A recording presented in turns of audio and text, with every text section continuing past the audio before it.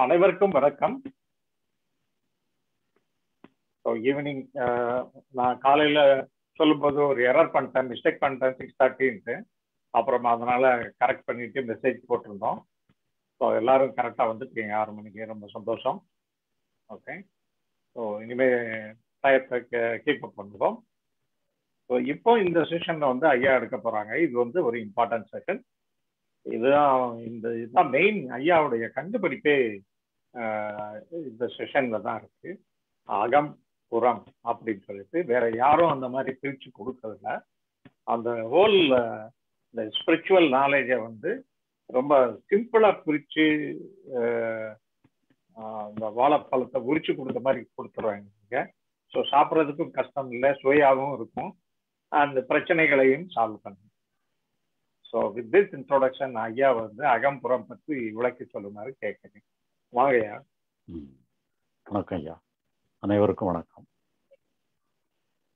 இப்போ நம்ம காலையில் ஞானம்னா என்ன, லிபரேஷன்னா என்னங்கிறத நம்ம பார்த்தோம். நாம் மனசை பொறுத்த அளவில் சைக்கலாஜிக்கலாக ஒரு நல்ல அனுபவங்களோடு இருக்கிறது தான் ஞானம், முக்தி நீட்டெல்லாம் சொல்லி ஒரு காலத்தில் குழம்பிகிட்டு இருந்தேன். நிறைய பேர் இன்னும் குழம்பிகிட்டு இருக்கிறாங்க, பலரும் அப்படி தான் குழம்பிகிட்டு இருக்கிறாங்க. இப்போ அதில் ஒரு தீர்வாக தான் என்னன்னு சொன்னால், அங்கே அகத்தை பொறுத்தளவு நம்ம ஒன்றும் பண்ண தேவையில்ல, அது போக்கில் விட்டுட்டா போதும் நீ சொல்லும் பொழுது அங்கே எல்லாமே சரியாயிடும். எதுவுமே பிரச்சனை இல்லாதபடி எல்லாமே மனதில் ஒரு நல்ல ஒரு நிலை அதுவே சரியாகவே வந்துடுது, தன்னைத்தானே சரி பண்ணக்கூடிய ஒரு தன்மைக்கு வந்துடுது. அதனால் அகம்னு சொல்லக்கூடிய ஒரு சைக்கலாஜிக்கல் ஆஸ்பெக்டை பொறுத்தளவில் நமக்கு எந்த வேலையுமே இல்லை. நான் ஒரு நல்ல நிலையில் இருப்பேன், ஞானத்தில் இருப்பேன், லிபரேஷனில் இருப்பேன் சொல்லி நம்மளை ஒரு நல்ல நிலையில் கொண்டு போய் வச்சுக்கிடணும்னு சொல்லி நம்ம எந்த முயற்சியும் பண்ண தேவை. அதனால என்னன்னு சொன்னால், நாம் ஞானம் அடைஞ்சிடுறோம். நம்முடைய முக்திங்கிறது நம்முடைய இயற்கையான நிலையே முக்தி தான். மனோலயம், மனோநாசம்னுட்டு கூட டீட்டெயிலாக எடுத்து சொன்னாங்க. அந்த மனோநாசங்கிறது நம்முடைய இயற்கையான நிலை, அது முக்திங்கிறது வேற, மனோநாசங்கிறது வேற இல்லை, ரெண்டும் ஒன்று தான். அதாவது லிபரேஷனுங்கிறது சொன்னால் ஒரு நிலையில எந்த நிலையிலையுமே இருந்தான்னு சொன்னால் அந்த இடத்துல கட்டி போட்டிருக்கோன்னு அர்த்தம். ஒரு நிலையை பிடிச்சி கட்டி வச்சிருக்கிறோன்னு அர்த்தம். எந்த நிலையுமே கட்டி வைக்காம அது போக்கில் விட்டுட்டோம்னு சொல்லி சொன்னால் அது லிபரேட் ஆயிடுது, சுதந்திரம் ஆயிடுது, முக்திக்கு போயிடுது. அப்போ நாம் ஏதாவது ஒரு நல்ல நிலையை நாம் வச்சுக்கிடுறேன். ஏன்னா நம்ம அப்படிதான் நினைச்சிட்டு இருந்தோம், ஒரு நல்ல அனுபவத்தோடு இருக்கணும், நல்ல நிலையிலே இருந்துகிட்டே இருக்கணும்னு சொல்லி அப்படித்தான் நம்ம முயற்சி பண்ணிக்கிட்டு இருந்தோம். அதனால அதெல்லாம் தவறுன்னுட்டு சொல்லி தெரிஞ்சதுக்கப்புறம் நம்ம அதை கைவிட்டுறோம். அப்போ அங்கே நீங்கள் எல்லாத்தையும் விட்டுட்டீங்கன்னு சொன்னால் விடுதலையாக போயிடுது. பிடிச்சி வச்சான்னா அதுதான் பந்தம். பந்தங்கிறது வேற ஒன்றும் இல்லை, நம்ம மன அனுபவங்களை பிடிச்சி வைக்கிறது தான் பந்தம். நீங்கள் சொத்து சுகங்களை வச்சுக்கிட்டு இருக்கிறது பந்தம் இல்லை, உற்ற உறவினர்களை பிடிச்சி வச்சுக்கிறது பந்தம் கிடையாது. உங்களுடைய அனுபவங்களை பிடிச்சி வைக்கணும்னு சொல்லி, அனுபவங்களோட இருக்கணும்னு சொல்லி அனுபவத்தை கட்டி பிடிச்சிட்டு இருக்கிறது தான் உண்மையான பந்தம்ங்கிறது. அதனால அந்த பந்தத்திலேருந்து விடுபடுறது தான் உண்மையான விடுதலை. அது இயற்கையான நிலை, அது நம்ம ஒன்றும் பண்ண தேவையில்லை. நீங்கள் எதையாவது ஒன்று பண்ணினீங்கன்னா அது பந்தத்தை தான் ஏற்படுத்தும், அது ஒரு போராட்டத்தை தான் ஏற்படுத்தும். அதனால நம்ம மனசை பொறுத்தளவில், அகத்தை பொறுத்தளவில் அதை அப்படியே சுதந்திரமாக விட்டுட்டீங்கன்னு சொன்னால் அது உங்களுக்கும் சுதந்திரம் கொடுத்துரு. ஏன்னா மனதினுடைய ஒரு பகுதியாக தான் நாமளும் இருக்கிறோம். நம்ம மனசுக்கு சுதந்திரம் கொடுத்தீங்கன்னு சொன்னால் அது உங்களுக்கு நீங்களே சுதந்திரம் கொடுத்துக்கிற மாதிரி, நமக்கு நாமளே சுதந்திரம் கொடுத்துக்கிற மாதிரி. அதனால அகத்தை பொறுத்தளவில், மன அனுபவங்களை பொறுத்தளவில் ஒரு நல்ல நிலையை எதிர்பார்த்தோ வந்த நிலையை பிடிச்சி வைக்கணும்னு சொல்லியோ நமக்கு எந்த வேலையுமே கிடையாது. இப்போ இது அகத்தை பொறுத்த அளவில் நாம் அப்படி இருந்தோம்னு சொன்னால் நம்ம புறத்தில் நம்முடைய வேலைகள் எல்லாம் செய்கிறது யார்? நம்ம எல்லாருமே சன்னியாசிகளாகவே போயிட்டோம்னு சொன்னால் நமக்கு வேண்டிய சாப்பாடு போடுறது யார்? நமக்கு வேண்டிய பணிவிடைகள் எல்லாம் செய்கிறது யார்? நமக்கு வேண்டியதெல்லாம் கொடுக்கறது யார்? அப்போ இதெல்லாம் பார்த்தீங்கன்னா அந்த காலத்தில் அப்படியெல்லாம் சில வாழ்க்கை முறைகளை வச்சுருக்குறாங்க. சன்னியாசம்னுட்டு சொல்லி ஒரு பிரித்து வச்சுருக்குறாங்க. சன்னியாசிகளுக்கு அவங்கள பாதுகாத்து பராமரிக்க வேண்டிய பொறுப்பு இல்லறவாசிகளுக்கு உள்ளதுங்கிற மாதிரி பிரித்து வச்சிருக்கிறாங்க. இப்போ நாம் அப்படியெல்லாம் ஒன்றுமே பிரிச்சே வைக்க வேண்டியதில்லை. நாம் எல்லாருமே நம்ம ஞான நிலையில் இருந்துக்கிட்டு நீங்கள் எல்லா வேலைகளையுமே பண்ணலாம். அப்போ என்னன்னு சொல்லி சொன்னால் புறத்தை பொறுத்த அளவில் நாம் வந்து எல்லா கடமைகளையும் நம்ம செய்யணும். எல்லா கடமைகளையும் செய்கிறதுக்கு வேண்டிய அம்சங்கள் எல்லாமே நமக்கு இருக்குது. அதனால் அது நம்ம செய்ய வேண்டியது நம்முடைய கடமை. இப்போ புறத்தை பொறுத்த அளவில் நமக்கு வேலை இருக்குது, அகத்தை பொறுத்த அளவில் நமக்கு வேலை இல்லை. அதனால தான் இந்த அகம் புறம் நீட்டு சொல்லி நம்ம பிரிக்கிறோம். அப்போ புறத்தை பொறுத்த அளவில் நல்லது கெட்டது, செய்ய வேண்டியது வேண்டாதது எல்லாமே உண்டு. அகம்னு சொல்லி சொன்னால் மனோரீதியான அனுபவங்களை பொறுத்த அளவில் அங்கே நல்லது கெட்டது, வேண்டியது வேண்டாதது, உயர்ந்தது தாழ்ந்ததுன்னு சொல்லி எந்த கிளாசிஃபிகேஷன் கிடையாது. அங்கே ஒரு தெய்வீகமான அனுபவமாக இருந்தாலும் சரி, ஒரு மோசமான அனுபவமாக இருந்தாலும் சரி, எல்லாமே ஒன்று தான். ஏன்னா எல்லாமே வினாடி தான். அனுபவங்களுடைய ஆயுள் வந்து ஒரு மைக்ரோ செகண்ட் தான். எல்லா அனுபவங்களுமே அது நம்ம ஒன்றும் பண்ண தேவையில்லை. அது வாக்கில் அது பாட்டுக்கு போயிடும். நம்ம அதை சரி பண்ணணுங்கிற வேலையே நமக்கு கிடையாது. ஒரு மோசமான அனுபவம் வந்துட்டுன்னு சொன்னால் அதை அப்புறப்படுத்தணுங்கிற வேலையே நமக்கு கிடையாது. அது எல்லாமே தோன்றி மறைகிற மின்னல் மாதிரி தோன்றி மறையுது. நீங்கள் மின்னலை போய் எப்படி நம்ம சரி பண்ண முடியும்? மின்னல் தான் தோன்றி மறைஞ்சு போயிடுது. அதே மாதிரி எல்லாமே வந்து மைக்ரோ செகண்ட்ஸ் தான். எல்லாம் மனோரீதியான அனுபவங்கள் அத்தனையுமே மைக்ரோ செகண்ட்ஸில் வந்துட்டு மறைஞ்சு போயிடுது. நாம் ஏதோ தப்பாக ஏதோ ஒன்று பண்ணுறதுனால அது ரெனியூவல் பண்ணிவிட்டோம். இப்போ இதே மாதிரி தான் நான் வந்து ஒரு சில வருஷங்களுக்கு முன்னால் மலேசியா போக வேண்டிய ஒரு சந்தர்ப்பம் ஏற்பட்டுச்சு. அப்போ அங்கே ஒரு ஹோட்டல், அதில் சாப்பிட்டுட்டு கையை கழுவுனேன். ஒரு டேப்பில் தண்ணி. அது என்னன்னு சொல்லி சொன்னால் ப்ரெஸ்ஸிங் டைப். ப்ரெஸ் பண்ணிங்கன்னா தண்ணி வரும். இப்போ நம்ம இடங்கள்லையும் இருக்குது. ஒரு கையில் ப்ரெஸ் பண்ணிக்கிட்டு இன்னொரு கையில் கையை கழுவணும். அதே மாதிரி அந்த ப்ரெஸ்ஸிங் டைப்பாக இருக்கனால ஒரு கையில் கையை ப்ரெஸ் பண்ணிக்கிட்டு இன்னொரு கையில் கை கழுவுறேன். அப்புறம் கை கழுவி முடித்தோன்னே ப்ரெஸ்ஸிங்கை விட்டுட்டேன். தண்ணி நிற்க மாட்டேங்க. அப்போ என்ன தோணுது, அந்த ப்ரெஸ்ஸிங்கில் ஏதோ ஒரு ப்ராப்ளம், ஏதோ ஸ்ப்ரிங் ஆக்ஷனில் எதுவும் ப்ராப்ளம் இருக்கும் போல, கொஞ்சம் தட்டி சரி பண்ணுவோன்னு சொல்லி பார்த்தான்னு சொன்னால் தட்டி சரி பண்ணாலும் தண்ணி நிற்கிற மாதிரி இருக்கும். அப்போ பக்கத்தில் உள்ள போகிறவர்கிட்ட கேட்டேன், ஐயா தண்ணி நிற்க மாட்டேங்குது, என்ன பண்ணணும்? அவர் பதில் கூட சொல்லாமல் சிக்னல்ல இப்படி வாங்கன்னு சொல்லிட்டு அவர் பாட்டு போயிட்டார். என்னடா பொறுப்பில்லாமல் சொல்கிறாரு, இது தண்ணி சும்மா ஏதோ லைட்டாக நூல் மாதிரி கொட்டிகிட்டு இருந்தாலும் சரி போனால் போயிட்டு பண்ணி விட்டுடலாம். அது என்னன்னு சொன்னால் சும்மா தார்மாராக கொட்டுது. இப்போ இந்த மாதிரி இதை விட்டுட்டு போகிறதுக்கு மனம் இல்லை. சரி நம்ம தட்டி சரி பண்ணுவோம்னு சொல்லி முயற்சி பண்ணான்னா அது கேட்குற மாதிரி. அப்படி நானும் வந்துட்டேன். கொஞ்சம் தள்ளி நகர்ந்து போனோன்னா தண்ணி தானாக நின்று போச்சு. இப்போ இதுதான் இதே மாதிரி தான் என்னன்னு சொல்லி சொன்னால், இப்போ இந்த மாதிரி டேப் இப்போ நம்ம இந்தியாவிலேயே நிறைய இடங்கள்ல இருக்கு. அதாவது என்னன்னா நீங்கள் தொட்டால் போதும் தண்ணி வந்துகிட்டே இருக்கும். தண்ணி வந்து அதுவாக நின்றோம். நம்ம பழையபடியும் அதை நிப்பாட்டுறேன்னு சொல்லி ஏதாவது ஒன்று பண்ணணும்னு சொன்னால் பழையபடியும் தண்ணி தான் கொட்டுறது. அதனால சொன்னால் தண்ணியை வந்து தான் அது நேச்சுரல். அது நிற்கிறது நேச்சுரல். அதே மாதிரி நமக்கு அங்கே வேலையே கிடையாது. நாம் ஏதாவது ஒரு வேலை செய்ய ஆரம்பிச்சோம்னா அது என்கரேஜ் பண்ணுற மாதிரி.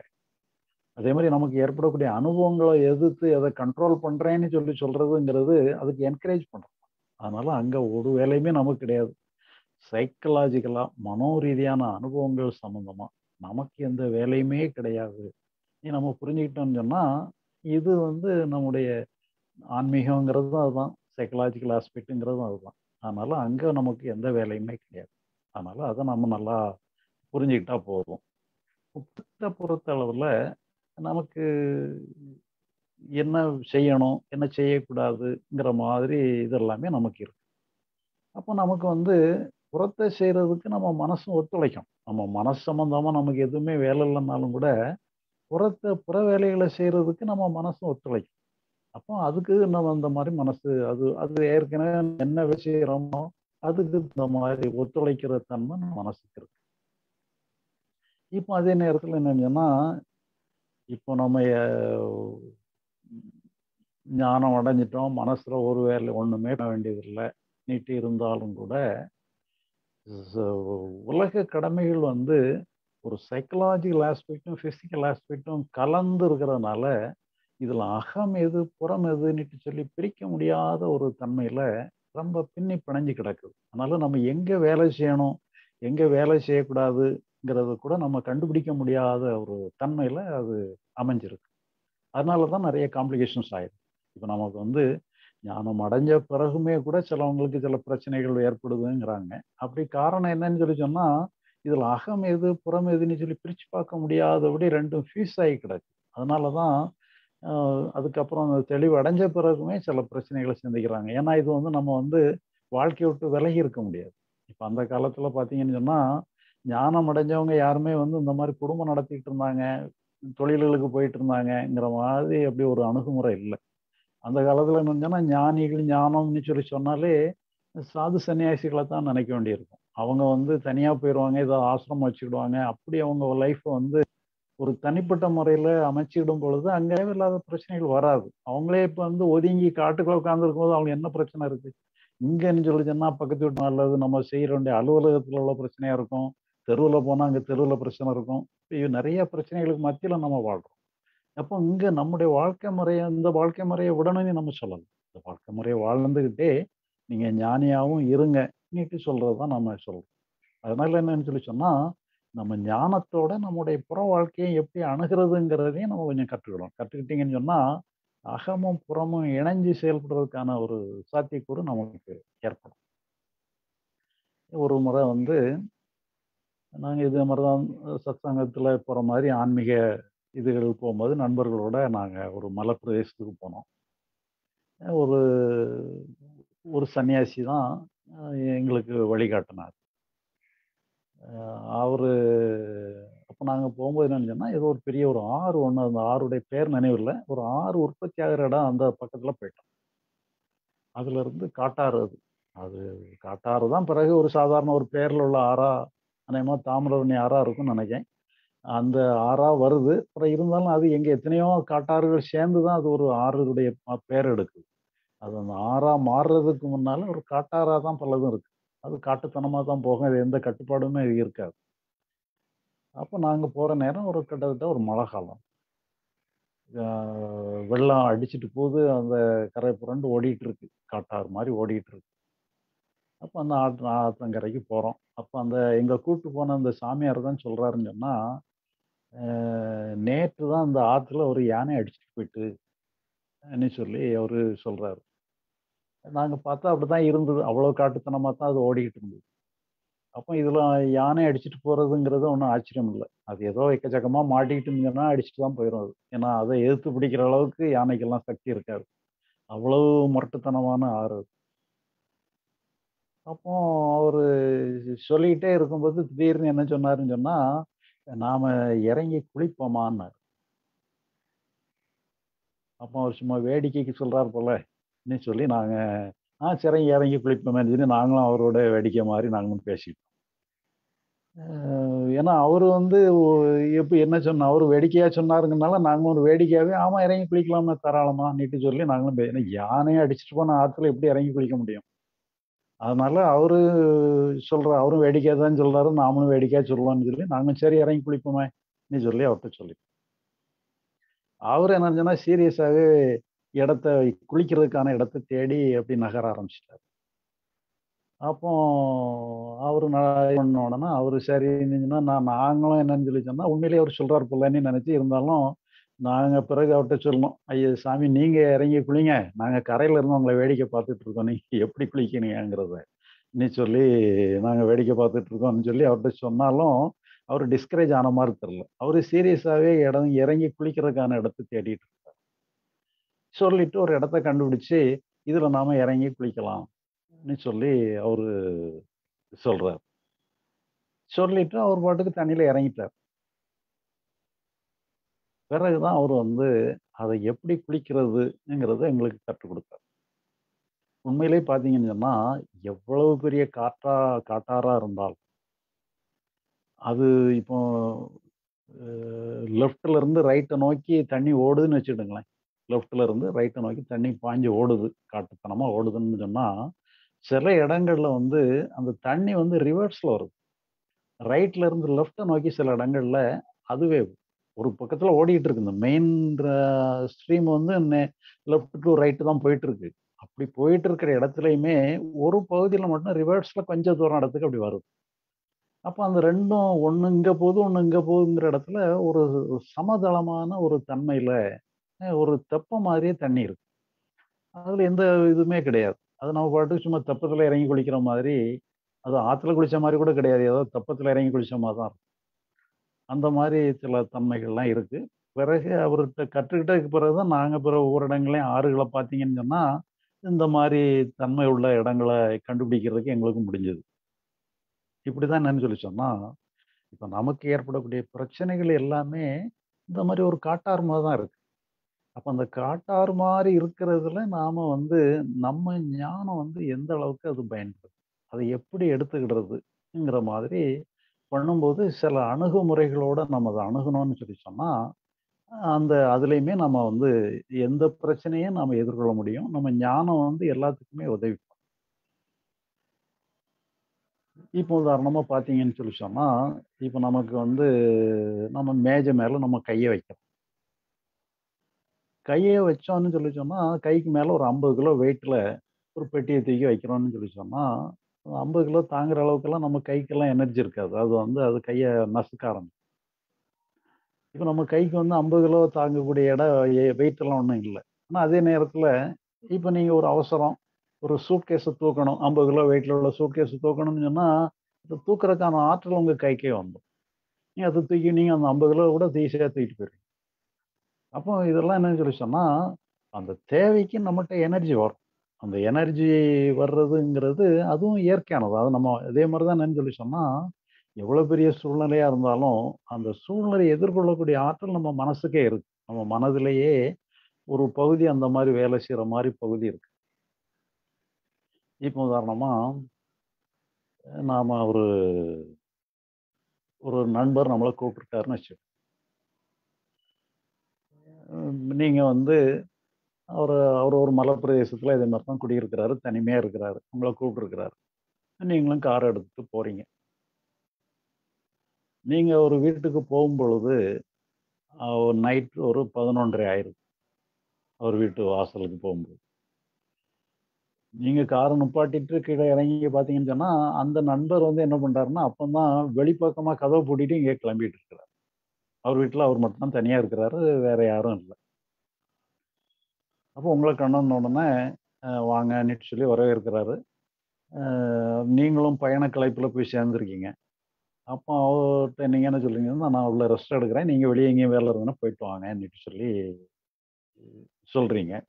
அவரும் என்னன்னு சொன்னா, நான் வர்றதுக்கு கொஞ்சம் முன்ன பின்ன ஆகும். நீங்க படுத்து ரெஸ்ட் எடுங்கன்னு சொல்றீங்க. அப்ப நீங்களும் என்ன சொல்றீங்கன்னு சொன்னா, நாங்க ரொம்ப களைப்பா இருக்கிறேன். அ நீங்க திரும்பி காலிங் பெல் அடிச்சீங்கன்னா கூட எடுத்து திறக்கறக்கு முடியுமா? முடியாதாங்கிறது தெரியல. அதனால நீங்க வெளிப்பக்கமா பூட்டிட்டு போயிருங்க. திரும்பி நீங்களே திறந்துட்டு உள்ள வந்துருங்க. எனக்கு ஏன்னா நம்ம தங்கி பழக்கம் இருக்கு. அதனால நீங்க என்ன பண்றீங்க, நான் தெரிஞ்ச ரூம் தானே, நான் ரூம்ல நான் படுத்துக்கிறேன். ன்னு சொல்லிட்டு நீங்க உள்ள போயிறீங்க. அவரும் வெளிப்பக்கமா பூட்டிட்டு சாவி எடுத்துட்டு அவரு போயிடுறாரு. இப்ப நீங்க உங்க ரூமுக்கு வாரீங்க. லைட்ட போடுறீங்க. லைட்ட போட்டீங்கன்னு சொன்னா, உங்க கட்டில்ல ஒரு பெரிய பாம்பு அப்படி படம் எடுத்து ஆடுது.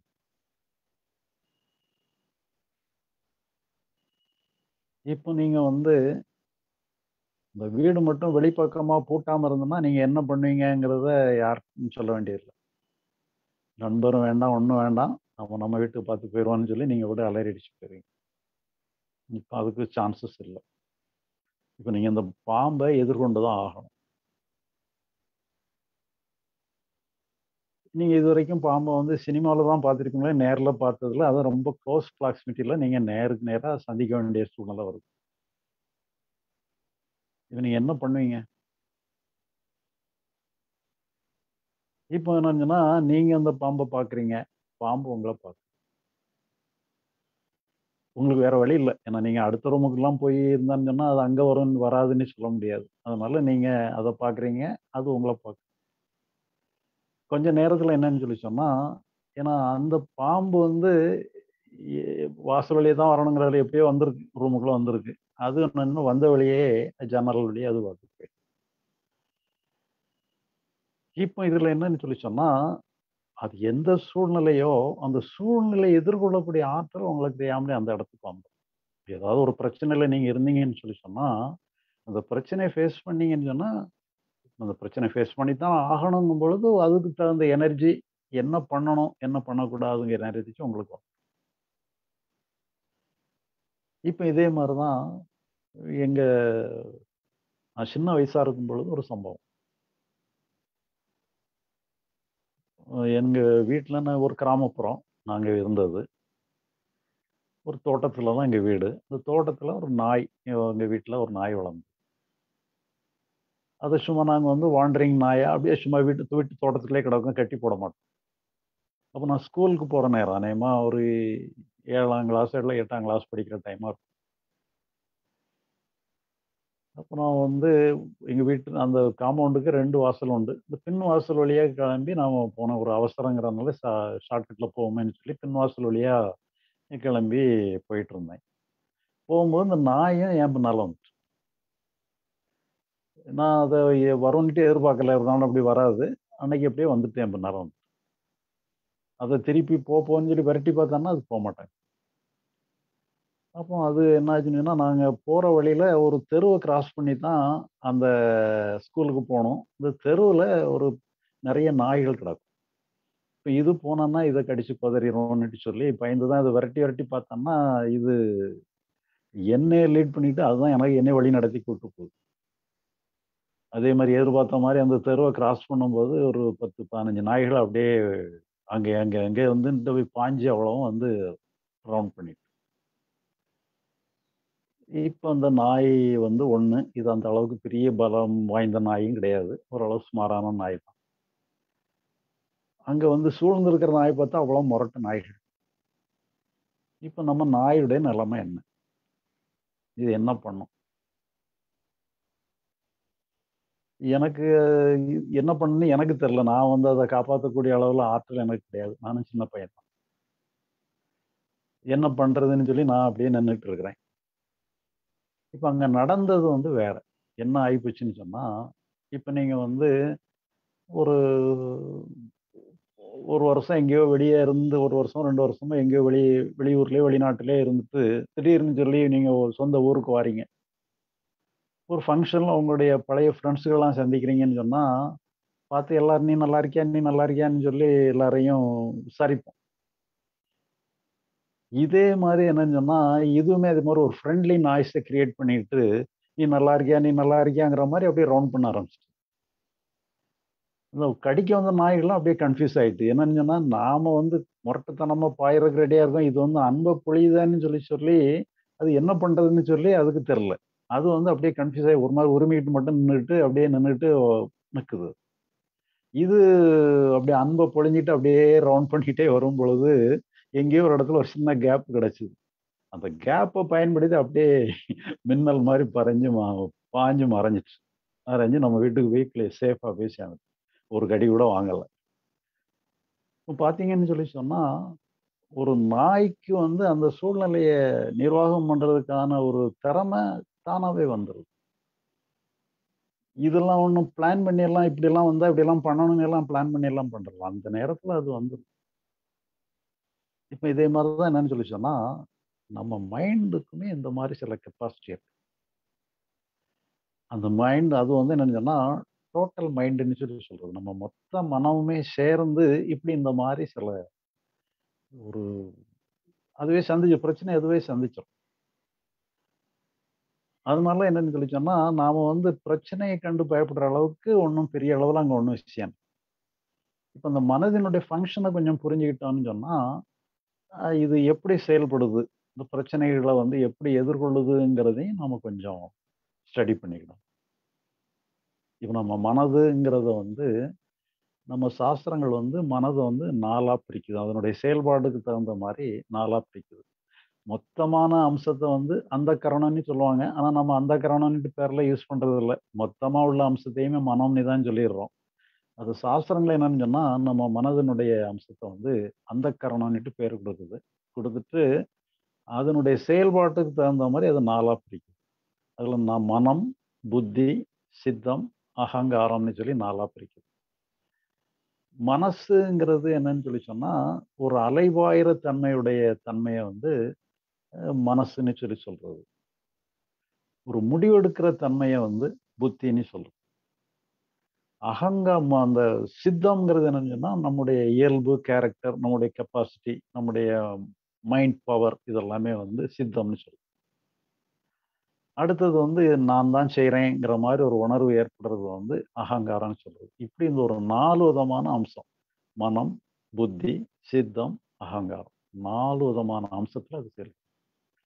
இந்த 4ம் சேர்ந்த மொத்தம் தான் வந்து டோட்டல் மைண்ட்ன்னு சொல்லி பேர். இதுல வந்து மனம், புத்தி, சித்தம், அகங்காரம்ங்கிறது வந்து சாஸ்திரங்கள் படிச்சவங்களுக்கு ஏற்கனவே தெரியும். பட் இருந்தாலும் ஒரு ஃபார்மலா நானும் அது என்னன்னு 4யும் பிரிச்சு சொல்லிடுறேன். இப்போ உதாரணமா நீங்க வந்து ஒரு கவர்மெண்ட் ஜாப்ல இருக்கிறீங்க. அப்போ உங்களுக்கு வந்து ஏதோ ஒரு வகையில கவர்மெண்ட் ஹாலிடேஸ் வருதுன்னு ஒரு 3 நாள் 4 நாள் லீவு வருது. கவர்மெண்ட் ஹாலிடேஸ் வருது. இதுல நீங்க கொஞ்சம் 2, 3 நாள் லீவ் போட்டீங்கன்னு சொன்னா, ஒரு கூட 2 நாள் சேர்ந்து இப்ப 2 சனி, ஞாயிறு கூட சேர்ந்து கிட்டத்தட்ட ஒரு 7, 8 நாள் நமக்கு லீவ் கிடைக்கிற மாரி வந்துரும். அப்ப நீங்க அத ஒரு பயன்படுத்திக்கிடலாம்னு சொல்லி முடிவு பண்றீங்க. அப்ப அந்த இவ்வளவு லீவ வந்து நீங்க எப்படி யூஸ் பண்றதுன்னு சொல்லும்போது, உங்களுக்கு பல சஜஷன் உங்களுக்கு வரும். நாம இதுல எங்கேயாவது நம்ம குடும்பத்தோட ஒரு டூர் போலாம். ஒரு பிக்னிக் மாரி எங்கேயாவது டூர் போலாம்.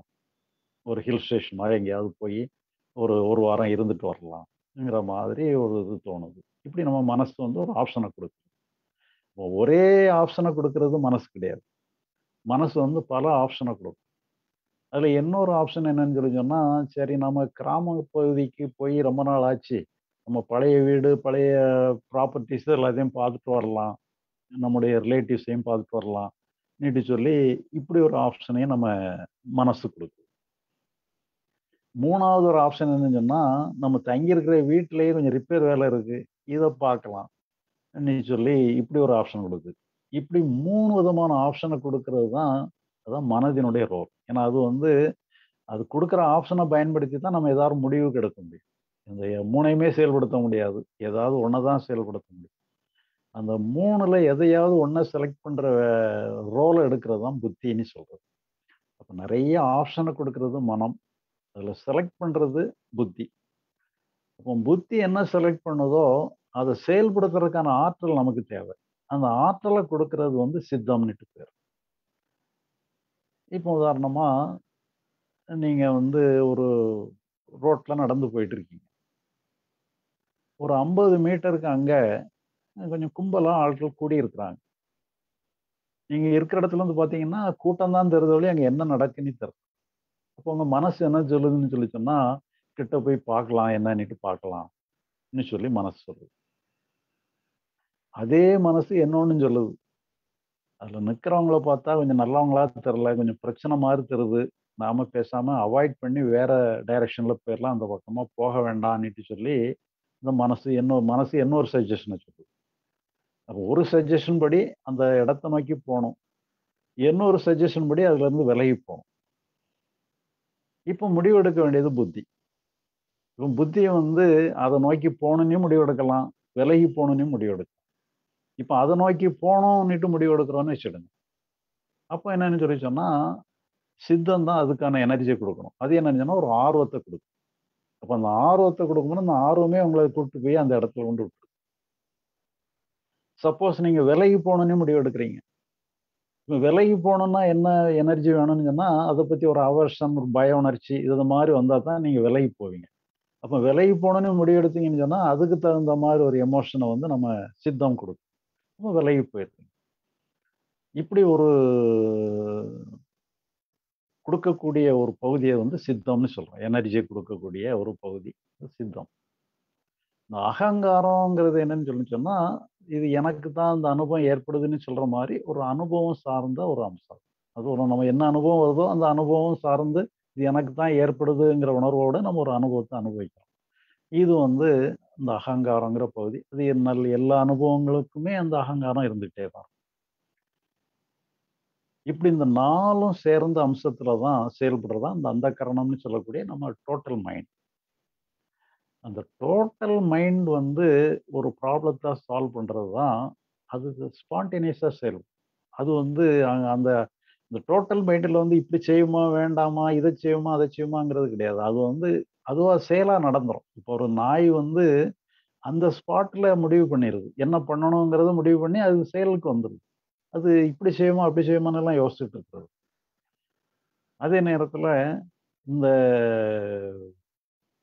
மனம்னுட்டு சொல்லக்கூடிய இந்த பகுதியை வந்து சும்மா வெறும் மனம் அந்த நாள்ல ஒரு பகுதியான செயல்படக்கூடிய மனம்னு சொல்லி சொன்னா அது அலைபாயக்கூடிய தன்மை. இப்படி செய்வோமா அப்படி செய்வோமாங்கிற. இப்ப நம்முடைய மனதிலையுமே இப்படி ஒரு பகுதியை பிரிக்கிற மாதிரி டோட்டல் மைண்ட் கான்சியஸ் மைண்ட் இன்னொரு கிளாசிபிகேஷனாகவும் பிரிச்சுக்கலாம். இந்த கான்சியஸ் மைண்டுங்கிறது வந்து வெறும் மனசை மட்டும் குறிக்குது. இந்த டோட்டல் மைண்டுங்கிறது மொத்த மனம் எல்லாத்தையும் சேர்ந்த 4 காம்பனன்ட்ஸும் சேர்ந்த மொத்த மனசு. இந்த கான்சியஸ் மைண்டுங்கிறது எப்பவும் 24 ஹவர்ஸ் செயல்பட்டுட்டே இருக்கும். இந்த மொத்த மனங்கிறது தேவைக்கு மட்டும் செயல்பட்டுட்டு அப்படியே மறைஞ்சு போயிடும். அது எப்பவுமே வெளியே வராது. இந்த கான்சியஸ் மைண்டுங்கிறது தான் எப்பவும் நமக்கு 24 ஹவர்ஸ் நம்மளோட இருந்து செயல்படக்கூடிய ஒரு மனம்.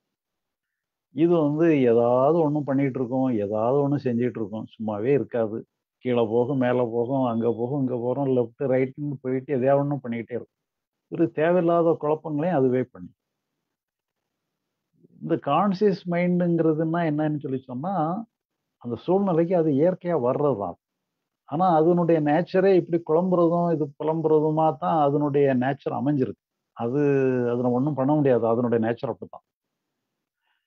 அந்த சூழ்நிலைக்கு தகுந்த மாரி ஏதோ செயல்படுற மாரி செயல்படும். ஆனா அதனுடைய ரோல் என்னன்னு சொல்லி சொன்னா, எல்லாத்தையுமே மெசேஜ கலெக்ட் பண்ணி குடுக்க வேண்டிய வேலை தான் அதனுடைய வேலை. அது ஒரு கிட்டத்தட்ட ஒரு ஏஜென்ட் மாதிரி. அது ஓனர் ஆஃப் த மைண்டினுடைய முழு ஓனர் கிடையாது. அது வந்து ஒரு ஒரு ஏஜென்ட் மாரி இருந்து செயல்படக்கூடிய ஒரு வேலை தான். இப்போ உதாரணமா பார்த்தீங்கன்னு சொன்னா, ஒரு வீடு இருக்கு. வீட்ல உள்ள ஓனர் இருக்கார். வாசல்ல வாட்ச்மேன் இருக்கார்.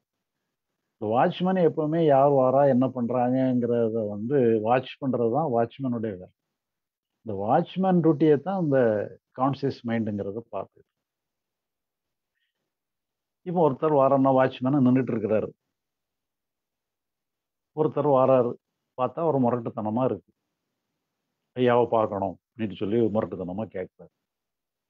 அப்போ அவர பார்த்தான்னு சொன்னா, என்ன இப்படி முரட்டுத்தனமா இருக்கான்னு சொன்னா, அவரு இடுப்புல ஏதோ ஒரு பெரிய பட்டாக்கத்தி வேற வச்சிருக்கிறாரு. இப்ப இந்த வாட்ச்மேனுக்கு ஒரு கலக்கம். இவர உள்ள விடுறதா வேண்டாமா? இவரு இப்படி இருக்கிறாரே! ன்னு சொல்லி இவர அதே நேரத்துல டீல் பண்றதுக்கும் இவருக்கு முடியல. இவரு என்ன பண்றதுன்னு தெரியல. அப்ப சரி இருந்தாலும் வேற வழி இல்ல. அவரு யார் வந்தாலும் கூப்பிட்டு உள்ள வான்னு சொல்லி ஓனர் சொன்னதுனால, அவர வந்து உள்ள ரிசப்ஷன் ஹால்ல உட்கார வச்சுட்டு, ஓனர்ட்ட சொல்றாரு, இப்படி ஒருத்தர் வந்திருக்கிறாருன்னு சொல்றாரு. அப்ப வீட்டு ஓனர் வெளிய வராரு. ரிசப்ஷன் ஹாலுக்கு வராரு. அந்த வந்தவர் என்ன பண்றாருன்னா, ஓனருக்கு ஒரு வணக்கத்த போட்டுட்டு, அவரு இடுப்புல இருந்த கத்திய எடுத்து அவர் கையில குடுத்து, "இதுதானே நீங்க கேட்ட கத்தி. வச்சுக்கிடுங்கன்னு" சொல்லி குடுத்துட்டு, அவரு சல்யூட் போட்டு போயிடுறாரு. இதுல என்னன்னு சொல்லி சொன்னா, இந்த கான்ஷியஸ் மைண்ட்ங்கக்கூடிய அந்த வாட்ச்மேனுக்கு இங்க ஒண்ணுமே வேலை இல்ல. இவரு வந்து டீல் பண்ணணும்னு நினைச்சீங்கன்னா கலக்கம் தான். பிரச்சனை தான் ஏற்படும்.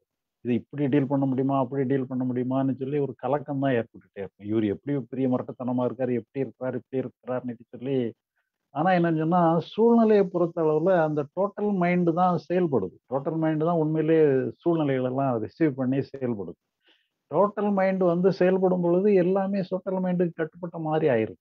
அது ஒரு ஒரு பிரச்சனையே கிடையாது. அது என்னன்னு சொல்லி சொன்னா, அங்க பிரச்சனைங்கிற சூழ்நிலையே கிடையாது.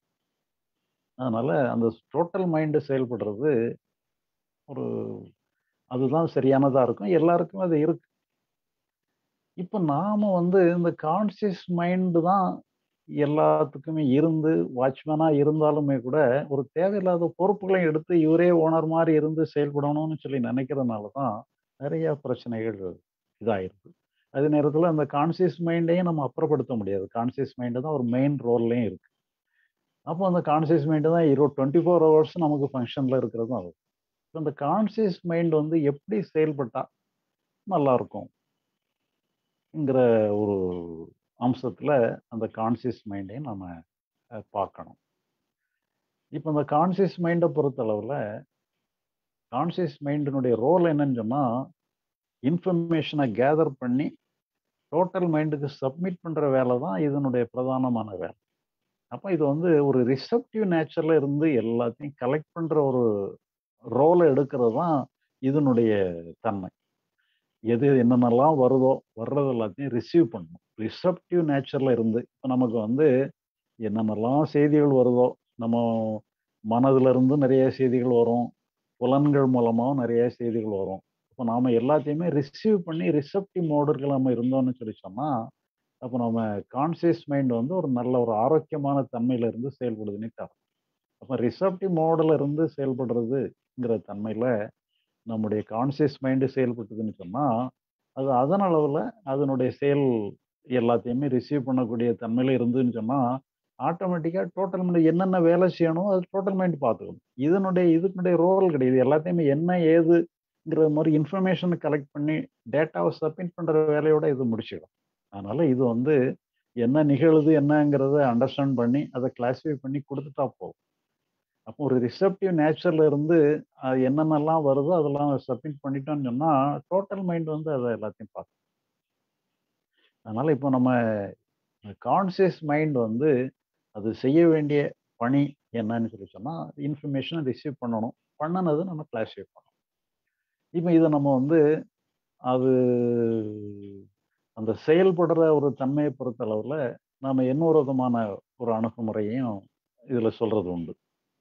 உதாரணமா நாம வந்து நிறைய செயல்கள் பண்ண வேண்டியிருக்கு. அந்த பண்ண வேண்டிய செயல்கள்ல வந்து நாம சில முடிவுகள் எடுக்கிறதும் நம்மளுடைய கடமையா இருக்கு. அப்போ சில நேரங்கள்ல வந்து செய்ய வேண்டிய செயல்களா இருக்கும். ஆனா அல்லது செய்ய வேண்டாத செயலா இருக்கும். அப்போ முதல்ல வந்து செய்ய வேண்டிய செயலா, செய்ய வேண்டாத செயலாங்கிற ஒரு முடிவு எடுத்தா தான் நம்ம ஃபர்தரா ப்ரொசீட் பண்ண முடியும். செய்ய வேண்டிய செயலை செய்யணுமா வேண்டாமான்னு நினைச்சாலும் தப்பு. செய்ய வேண்டாத செயலை செய்யணுமா வேண்டாமான்னு நினைச்சாலும் தப்பு. அதனால முதல்ல வந்து செயல்களை நம்ம கிளாஸிஃபை பண்ணிக்கணும்.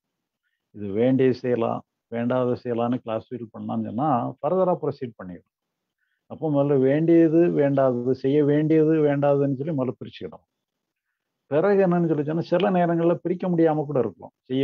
செய்யுமாமா, வேண்டாமாங்கிற முடிவெடுக்க முடியாத நிலையில அது பெண்டிங் வச்சுக்கிடணும்னு சொல்லி 3வது ஒரு முடிவுக்கு வந்துரும். ஏதாவது ஒரு முடிவுக்கு வந்தா தான் இந்த அலைபாயிற தன்மை வந்து குறையும். இல்லைன்னு சொன்னா நம்முடைய கான்சியஸ் மைண்ட் வந்து எப்பவுமே சதா வந்து இங்கேயும் எங்கேயுமா அலைபாஞ்சுக்கிட்டே இருக்கும்.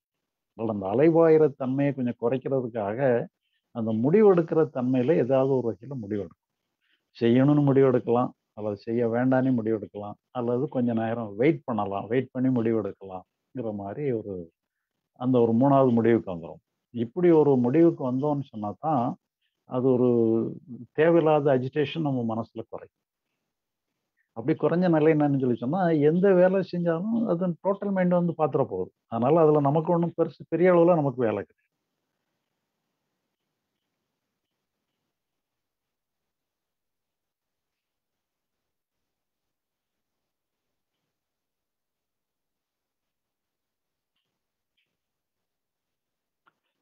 இப்போ நீங்க அந்த இதுல பகவத்கீதையில கூட நீங்க பார்த்துருப்பீங்க.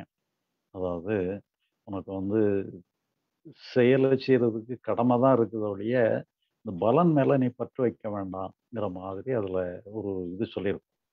இப்போ அது என்னன்னு சொல்லி சொன்னா உண்மையிலே நீங்க எந்த செயலை செஞ்சாலுமே அந்த பலன் மேல நீங்க பற்று வச்சீங்க, ரிசல்ட் மேல பற்று வச்சீங்கன்னு சொன்னாலே உங்களுக்கு அந்த செயல் வந்து கன்ஃபியூஸ் ஆயிரும், பிரச்சனையே ஆயிரும். இதுல இப்போ உதாரணமா பார்த்தீங்கன்னு சொல்லி சொன்னா ஒரு ஒரு கிரிக்கெட் தான் விளையாடுறாங்க. கிரிக்கெட் தான் விளையாடும்போது நாம ம், நம்ம கையில இன்னும் ஒரு பால் தான் இருக்குன்னு வச்சுக்கிடுங்க. ஒரு பால் தான் இருக்கு. இந்த ஒரு பால்ல வந்து நாம வின் பண்ணவும் செய்யலாம், தோத்தும் போயிரலாம். அப்படி மாதிரி ஒண்ணு இருக்கும் பொழுது, நீங்க அந்த நேரத்துல கன்ஃப்யூஸ் ஆகி கிட்டத்தட்ட அவுட் ஆகக்கூடிய தன்மை கூட வந்துடுறதுக்கு வாய்ப்பு. அப்ப என்னன்னு சொன்னா, நமக்கு வந்து ரிசல்ட்ல ரொம்ப சென்சிட்டிவா இருக்கிறோம். இது வின் பண்ணிறணுங்கிற மாரி ஒரு நெருக்கடியில இருக்கும் பொழுது, அது மாரி ஆயிரும். இப்ப அதே நேரத்துல நமக்கு வந்து நெறைய பால் கையில இருக்கு. இப்போ இந்த நேரத்துல நாம வந்து சும்மா ஒரு பால போட்டோம்னு சொன்னா, அது சிக்ஸர் கூட வரலாம் அது. அந்த மாரி ஒரு பால்ல சிக்ஸர் கூட நமக்கு அடிக்கிறதுக்கு ஒரு வாய்ப்பு உண்டு. இந்த மாதிரி ஏன்னா இதுல வந்து அந்த ரிசல்ட்ல வந்து நமக்கு ஒன்றும் இல்லைங்கும் பொழுது செய்ய வேண்டிய செயல்கள்ல நம்ம ஈடுபடுற மாதிரி ஒரு தன்மை வந்துருது. இப்ப இதைத்தான் என்னன்னு சொல்லி சொன்னா, நம்முடைய கான்சியஸ் மைண்டே வந்து என்னன்னு சொல்லி சொன்னா, ஒரு கர்த்தாங்கிற உண்மையிலே கர்த்தாங்கிறது வந்து அந்த டோட்டல் மைண்ட் தான் எல்லாத்தையும் பார்த்து செயல்படுது. ஆனா அது வந்து தன்னை கர்த்தான்னு கூட சொல்லிக்கிடுறது இல்ல. அது வந்து செயலை முடிச்சுட்டு அது பாட்டுக்கு போயிருது. இந்த கான்சியஸ் மைண்ட் தான் தேவையில்லாம என்னன்னு சொல்லி சொன்னா, நான் தான் செய்றேங்கிற மாதிரி ஒரு உணர்வை ரெடி பண்ணிக்கிட்டு, அதுல இந்த ரிசல்ட் ஓரியன்டடா செயல்படுற ஒரு தன்மையை விட்டுட்டு, அத அப்போ அத நாங்க செய்யற செயல் மட்டும் முக்கியம்தான்னுட்டு சொல்லி செயலோட இணைஞ்சு செயல்படும் பொழுது, நம்ம செய்யற செயலே வந்து ஒரு தியானமா, ஒரு மெடிடேஷன் மாரி கூட மாறிடும். அப்போ அந்த செயலே வந்து இன்னும் பெர்ஃபெக்ட்டா இருக்கும். அப்போ அந்த ரிசல்ட் ஓரியன்டடா இல்லாதபடி, அந்த ரிசல்ட் மேல பற்றில்லாதபடி, செய்யற செயலோட நம்ம இணைஞ்சு செயல்படும் பொழுது, அது வந்து ஒரு தியானம் மாதிரியே இதாயிரும். இப்ப இந்த நிலையில இருந்துச்சுன்னா, நம்ம எத்தனையோ தியானங்கள் பழகியிருக்கலாம். அத்தனை தியானங்களுமே வந்து இதுக்கு உதவி பண்ணும். நீங்க செய்யற செயல வந்து ஒரு ஈடுபாட்டோட, ஒரு ஒரு ஒரு ஒருங்கிணைந்த ஒரு தன்மையோட நீங்க செயல்படுறதுக்கு, நம்ம அத்தனை தியான பயிற்சிகள், முயற்சிகள் கூட பயன்படுத்திக்கலாம். இப்ப இதுல என்னன்னு சொல்லி சொன்னா, நம்முடைய கான்ஷியஸ் மைண்ட் தான் உண்மையிலே அதான் 24 ஹவர்ஸ் செயல்படக்கூடிய ஒரு மனம். எப்பவும் செயல்பட்டுக்கிட்டே இருக்கும். அங்க தான் உண்மையான பிரச்சனையே அந்த கான்ஷியஸ் மைண்ட்ல தான் இருக்கு. அப்ப அந்த கான்ஷியஸ் மைண்ட்ல தான் உண்மையிலேயே நம்ம ஞானம் அடையிறது, லிபரேஷன் அடையிறது கூட வந்து கான்ஷியஸ் மைண்டுங்கக்கூடிய ஒரு சின்ன பகுதியில தான் அது அதனுடைய விளைவு நம்ம எடுத்துக்க வேண்டியது. அதனால அங்க வந்து என்னன்னு சொல்லி சொன்னா, எந்த செயல்கள் செய்தாலும் அதோட அத ஒரு ரிசப்டிவ் நேச்சர்ல அதோட இணையும் பொழுது, அது அந்த செயலும் நல்லா இருக்கு. இதுவும் நல்லா இருக்கு. இந்த கான்ஷியஸ் மைண்டும் ஃப்ரீ ஆயிருது. அந்த செயலும் சக்சஸ்ஃபுல் ஆயிருது. அப்ப அந்த நிலையில என்னன்னு சொல்லிச்சுன்னா, நம்ம செயல்கள நல்ல முறையில செய்யணும். செயல்கள வந்து நம்ம ஈடுபாட்டோட ஒரு கருவி நிலையில, கர்த்தா நிலையில இல்லாதபடி, ஒரு கருவியா இருந்து செய்ற செயல ஒரு கேம் மாரி, ஒரு விளையாட்டு மாரி நம்ம செய்யக்கூடிய ஒரு ஈடுபாடோட, ஒரு தியானத்தோட செய்ற மாரி நம்ம செயல்படும் பொழுது, நம்முடைய என்டையர் லைஃபே வந்து நல்லாவே இருக்கும். ப்ராப்ளங்கள் இருக்காது. எந்த ப்ராப்ளங்கள் இருந்தாலுமே அந்த ப்ராப்ளங்கள் வந்து சால்வ் ஆயி போயிரும். ஏன்னா வந்து இந்த கான்ஷியஸ் மைண்ட் வந்து தேவையில்லாத ஒரு ரோல கையில எடுக்கிறதுனால தான் நம்ம அழுத்தங்கள் எல்லாமே நிறைய வருது. ஏன்னா நம்ம பொறுப்பு எடுத்துட்டோம்னு சொன்னா பொறுப்புகள் வந்து நம்மள அழுத்த ஆரம்பிச்சிடும். ஆனா உண்மையிலேயே வந்து அது எந்த பொறுப்பையும் நிறைவேற்ற பொறுப்பு வந்து டோட்டல் மைண்ட் கிட்ட தான் இருக்கு. டோட்டல் மைண்ட் வந்து தானாவே வந்து செயல்படக்கூடியது. எந்த நெசசிட்டிக்கு அதுவா வந்து செயல்படும். அதனால நம்ம அத பத்தி வொரி பண்ண வேண்டிய அவசியம் இல்ல. அதனால அது அதுவாவே வந்து செயல்படும். இப்ப இதனால தான் என்ன சொன்னா, சில நேரங்கள்ல ஏன்னா நம்ம வந்து இந்த கான்ஷியஸ் மைண்ட் வந்து இந்த இறை நம்பிக்கை வச்சுக்கிட்டாலும் கூட சில நேரங்கள்ல இது வந்து ஹெல்ப் பண்ணும். இறை நம்பிக்கைங்கிறது கூட இந்த டோட்டல் மைண்ட் வேற, இறைவன் வேற கிடையாது. இந்த டோட்டல் மைண்ட் தான் இறைவனுடைய அம்சமாவும் இருக்கு. அதனால நீங்க வந்து இறைவன்ட்ட பொறுப்ப குடுத்தாலும் சரி, டோட்டல் மைண்ட்ட பொறுப்ப குடுத்தாலும் சரி, இந்த கான்ஷியஸ் மைண்ட் வந்து எந்த பொறுப்புமே எடுக்கக்கூடாது. அதனால நீங்க செய்ய வேண்டிய முடிவுகள எடுத்துக்கிடுங்க. முடிவு எடுக்கிறதுங்கிறது உங்களுடைய வேலை. நான் இத செய்யணுமா? வேண்டாமா? அல்லது வெயிட்டிங்ல போடணுமா? என்ன பண்ணணும்? ஏது பண்ணணுங்கிற மாரி இந்த பேசிக் டேபிள் ஒர்க்க நீங்க பண்ணிக்கிடலாம். ஆனா அத செயல்படுத்தக்கூடிய எல்லா பொறுப்புமே வந்து அந்த டோட்டல் மைண்ட் கிட்ட தான் இருக்கு. அதனால அது வந்து டோட்டல் மைண்ட் கிட்ட பொறுப்ப குடுக்குறோம்னு நெனச்சாலும் சரி, அல்ல இறைவன்கிட்ட பொறுப்ப குடுக்கிறோம்னு நெனச்சாலும் சரிதான். நீங்க வந்து ஒரு கருவியா இருந்து செயல்படுற மாரி ஒரு ரோல எடுத்துட்டீங்கன்னு சொல்லி சொன்னா, செய்ற செயலுமே நல்லா இருக்கும். அதுவும் சக்சஸ்ஃபுல் ஆகும். அதே நேரத்துல உங்க மனதுல உள்ள அழுத்தங்களும் குறையும். இப்ப இதெல்லாம் என்னன்னு சொன்னா, இந்த அகம், புறம்ங்கிறதுல வந்து புறத்த டீல் பண்ணும் பொழுது நெறைய காம்ப்ளிகேஷன்ஸ் இருக்கு. அந்த காம்ப்ளிகேஷன்ஸ்க்கு மத்தியில நாம வந்து செயல்படணுங்கிற மாரி ஏன்னா புறத்துல பொறுத்தளவுல நம்ம ப்ராப்ளமே வந்து ஒரு 3 அம்சமா இருக்கு. அந்த ப்ராப்ளம் 3 அம்சத்துல என்னன்னு சொன்னா, ஒண்ணு வந்து பியூர்லி சைக்காலஜிக்கல். மனம் சம்பந்தப்பட்ட பியூர்லி சைக்காலஜிக்கலா இருக்கு. இன்னொன்னு வந்து பியூர்லி பிசிக்கல். எல்லாமே ஒரு ஒரு செயல் ரூபமான அம்சமா ஒரு பிரச்சனைகள் இருக்கு. 3வது அம்சம் என்னன்னு சொன்னா, இந்த சைக்காலஜிக்கல் அம்சமும், பிசிக்கல் அம்சமும் சேர்ந்த ஒரு கலவையா இருக்கு. இப்ப இந்த கலவையா இருக்கிறதுல தான் பிரச்சனை. இப்ப என்னன்னா வெறும் பிசிக்கலா இருந்ததுன்னா, பிசிக்கலா அது ஒரு வேலைங்கிற மாரி போயிரும். வெறும் சைக்காலஜிக்கலா இருந்தோம்னு சொன்னா, அங்க நம்ம ஒண்ணும் பண்ண தேவையில்லன்னு சொல்லி சிம்பிளா முடிச்சுக்கிடலாம். இப்ப பிசிக்கலாவும் இருக்கு, செய்ய வேண்டிய வேலையும் இருக்கு.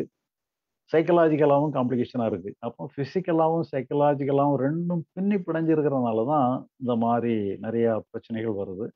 அப்போ அதை நம்ம எப்படி டீல் பண்றதுங்கிற ஒரு ஆஸ்பெக்ட்ல தான் நம்ம அகம் புறம்னிட்டு பிரிச்சு நம்ம டீல் பண்ணும் பொழுது அதுல வந்து நம்ம கான்சியஸ் மைண்ட்னா என்ன, டோட்டல் மைண்ட்னா என்னன்னு புரிஞ்சுக்கிட்டோம்னு சொல்லி சொன்னா அதையுமே வந்து அந்த கர்த்தாங்கக்கூடிய பொறுப்பை அந்த டோட்டல் மைண்டுக்குள்ள கொடுத்துடலாம், அந்த இறைவன் கையில கொடுத்துடலாங்கிற மாதிரி கொடுத்துட்டோம்னு சொல்லி சொன்னா கான்சியஸ் மைண்ட் வந்து சுதந்திரமா இருந்து ஃப்ரீயா இருந்து செயல்படும். அப்போ இது வந்து ஒரு ரிசப்டிவ் மோடுக்கு போயிடும். இல்லைன்னு சொன்னா ஒரு ஃபோக்கஸிங் மோட்ல இருந்து செயல்பட்டுட்டே இருக்கும். அது அப்போ இதுவே எல்லாத்தையுமே தானே முன்னால நின்று செய்யற மாதிரி நினைச்சு இது பண்ணும் பொழுது இதுதான் எல்லா அழுத்தங்களையும் இதுவே வாங்கி இருக்கிறதுனால ஒரு வேதனைக்கும் ஒரு ப்ரெஷருக்கும் உள்ள ஒரு நிலைக்கு வந்துடும். அப்படி இல்லைன்னு சொல்லி சொன்னா இது ஒரு கருவியா இருந்து செயல்படும் பொழுது அந்த டோட்டல் மைண்டே எல்லா நம்ம செய்ய வேண்டிய பணிகள் எல்லாத்தையும் வெற்றிகரமா செயல்படுத்த முடியும். அதனால அங்க வந்து என்ன சாத்தியமோ அந்த சாத்தியமானதை சாத்தியமானது செய்யும். பட் இருந்தாலும் இந்த அன்னெசரியான வேதனைகள் நமக்கு தேவை. ஏன்னா எல்லா இதுகள்லையுமே இந்த எல்லா பிரச்சனைன்னுட்டு வந்ததுனாலே அங்க சைக்கலாஜிக்கல் அம்சமும் இருக்கும், பிசிக்கல் அம்சமும் இருக்கும். பிசிக்கல் அம்சத்தை பொறுத்தவரை நம்ம செஞ்சுதான் ஆகணும். சைக்கலாஜிக்கல் அம்சத்தை பொறுத்தவரை நமக்கு ஒண்ணுமே தேவையில்லை. அதனாலதான் நான் சொன்னா இது ரெண்டையும் எந்த அளவுக்கு பிரிக்க முடிஞ்சுன்னு சொன்னா அது ஈஸி. சில நேரங்களில் பிரிக்க முடியாம காம்ப்ளிகேஷன் ஆகும் பொழுதுதான் நம்ம மொத்தத்துல அது பொறுப்பை வந்து இந்த டோட்டல் மைண்ட்ல கொடுத்துட்டோம்னு சொல்லி சொன்னா அங்க வந்து அங்க செயலை மட்டும் டீல் பண்ற மாதிரி ஒரு தன்மை நமக்கு ஏற்பட்டுரும். தேவையில்லாம இந்த சைக்கலாஜிக்கல் அம்சத்துல போட்டு குழம்பிக்கிட்டு பொறுப்பு எடுத்துக்கிட்டு நம்மளை நாமளே ப்ரெஷருக்குள்ள மாட்டிக்கிடுற அளவுல உள்ள தன்மை நமக்கு ஏற்படாது. அதனால நாம வந்து அகமும் நமக்கு ஃப்ரீ ஆயிரும், புறமும் நமக்கு செய்ய வேண்டிய வேலைகள்ல நாம என்ன செய்யணுமோ அதையும் நம்ம நேர்த்தியா செய்யலாம். இப்ப நாம வந்து முதல் செஷன்ல ஞானம்னா என்ன, லிபரேஷன்னா என்னங்கிறத நம்ம பார்த்தோம். இப்ப இந்த 2வது செஷன்ல வந்து நம்ம அகத்துல நம்ம ஃப்ரீயா இருக்கிறோம், புறத்துல நம்ம சில செயல்களோட இருக்கிறோம். இந்த செயல்களை நம்ம எப்படி எதிர்கொள்றதுங்கிற அம்சத்தையும் நம்ம பார்த்துருக்கிறோம். இப்ப இதுல வந்து இப்ப நீங்க முதல்ல உள்ள செஷன் சம்பந்தமான கேள்வியா இருந்தாலும் சரி, அல்லது இந்த செஷன் சம்பந்தமா அகம் புறம் இணைச்சு நீங்க கேட்டாலும் சரி, இந்த ரெண்டும் சம்பந்தமானதை கேட்கலாம். இன்னும் இதோட ரிலேட்டடா இன்னும் வேற சில சப்ஜெக்ட் வருது, அதை நம்ம அடுத்தாப்புல பார்க்கலாம். இப்ப இதுவரைக்கும் டீல் பண்ணது சம்பந்தமான கேள்விகள் ஏதாவது இருந்ததுன்னா நீங்க கேட்கலாம். ஐயாவுக்கு ஒரு சின்ன பிரேக் கொடுப்போம். ஐயா தண்ணி இன்னும் குடிக்கிறதா குடிக்கிட்டு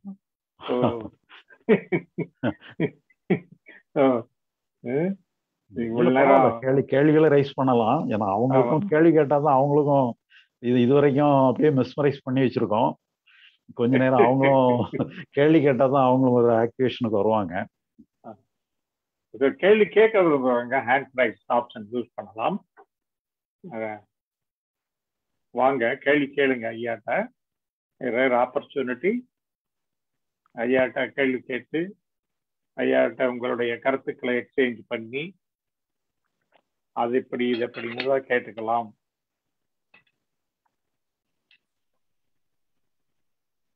முருகேஸ்வரி வந்திருக்காங்க, வாங்க. மற்றவங்களும் வாங்க. It will be very helpful. உங்களுக்காக மட்டும் இல்லை, நீங்க கேட்கக்கூடிய கேள்வி உலகம் பூரா கேட்பாங்க, பார்ப்பாங்க, எல்லாருக்கும் யூஸ் ஆகும்.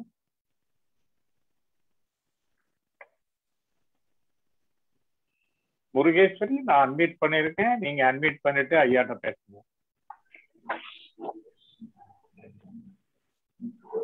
ஐயா சொல்லுங்கம்மா. ஐயா, இந்த ஒரு பாயிண்ட்ல வந்து இந்த பலன் எதிர்க்க பார்க்காம இந்த ரிசெப்டிவ் மோட்ல இருக்கிறதுன்னு சொன்னீங்க ஐயா. ஆமா, அதை பத்தி கொஞ்சம் இன்னொரு வாட்டி சொல்லுங்க. அது சரியா ஏதோ கிளாரிட்டி புரியல.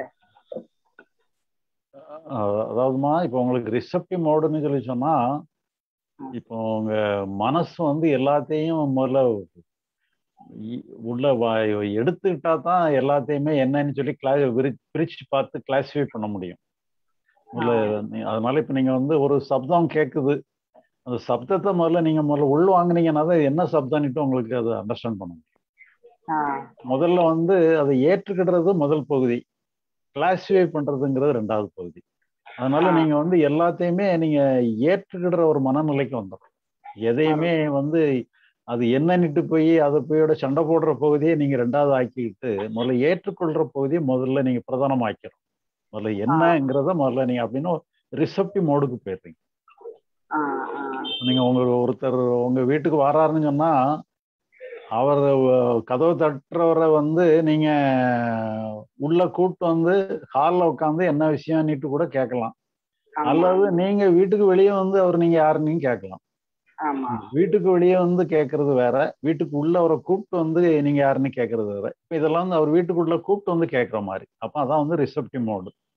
நீங்க வெளியே போய் கேட்கறது வந்து ஃபோக்கஸிங் மோடுன்னு வச்சுக்கலாம். சரிங்க சரிங்க.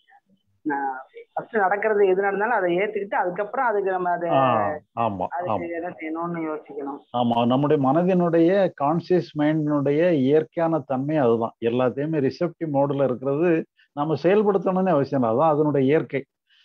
நாம வந்து என்னன்னு சொன்னா நாம செயல்கள்லயே அதுக்கு முக்கியத்துவம் கொடுக்கறதுனால அந்த ரிசப்டிவ் மோடுல இருந்து அது செயல்படக்கூடிய மோடுக்கு போயிருது. அதனால ரிசப்டிவ் மோடு ஒரு ரியாக்ஷனரி மோடுக்கு போயிருது. அந்த ரியாக்ஷனரி மோடுல அது போய் ரியாக்ட் பண்ற மாதிரி உள்ள நிலைக்கு போயிருது. அது முதல்ல ரிசீவ் பண்ணிட்டு அதுக்கப்புறம் ஆக்ட் பண்றதுங்கிறது தான் ரெண்டாவது. அப்பதான் வரணும் அது. சரிங்க ஐயா. அப்புறம் எனக்கு இன்னொரு டவுட்டு. இப்போ பொதுவாகவே பார்த்துட்டீங்கன்னா பொதுவா இந்த லேடிஸோ அல்லது கொஞ்சம் அந்த என்ன சொல்றீங்க இந்த நம்ம புரிதலுக்குலாம் வர்றதுக்கு முன்னாடி இப்போ வந்ததுக்கு அப்புறமே இன்னும் முழுசா எனக்கு இது சில விஷயங்கள் இப்போ புரியல. அதாவது யாரோ ஒருத்தர் டிபெண்ட் பண்ணியே இருப்பாங்க. லேடிஸோ அல்லது இந்த வீக்கா இருக்கிறவங்க பார்த்தீங்கன்னா யாரோ ஒருத்தர் டிபெண்ட் பண்ணியே இருப்பாங்க. அவங்க கூடவே இருந்தாதான் நல்லா இருக்கும், அவங்க பேசினாதான் நல்லா இருக்கும். இப்படியே ஒருத்தர் வந்து அந்த அந்த ஒரு டிபெண்டன்சி எல்லாம் இருக்குங்களா ஐயா? இதெல்லாம் நம்ம அந்த புரிதலுக்கு பிறகு சரியாகுங்களா இல்ல புரிதல் இது அந்த டிபெண்டன்சி போக்குறதுக்கு என்ன பண்றதுங்களா? டிபெண்டன்சி உங்களுக்கு இயற்கையா இருக்கு இல்லையா? டிபெண்டன்சி தானே உங்களுக்கு கொஞ்சம் இயற்கையாவே இருக்கு. அந்த டிபெண்டன்சியை வந்து நீங்க உங்க டோட்டல் மைண்டுக்கு வச்சிருங்க. அதை டிபெண்ட் பண்ணிடுங்க. புரியலங்கய்யா. அதாவது இப்ப நீங்க வந்து வேற யாரையோ டிபெண்ட் பண்றத விட உங்களுடைய டோட்டல் மைண்டே நீங்க டிபெண்ட் பண்ணிட்டீங்கன்னா நீங்க ஃப்ரீ ஆயிடலாம்.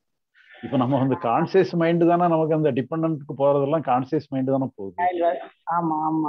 கான்சியஸ் மைண்ட் வந்து டோட்டல் மைண்டை டிபெண்ட் பண்ணிட்டுன்னு சொன்னா நீங்க ஃப்ரீ ஆயிடலாம். அது பார்த்துக்கிடும் போது நீங்க ஒன்றும் உங்களுக்கு வேலையே இல்லை.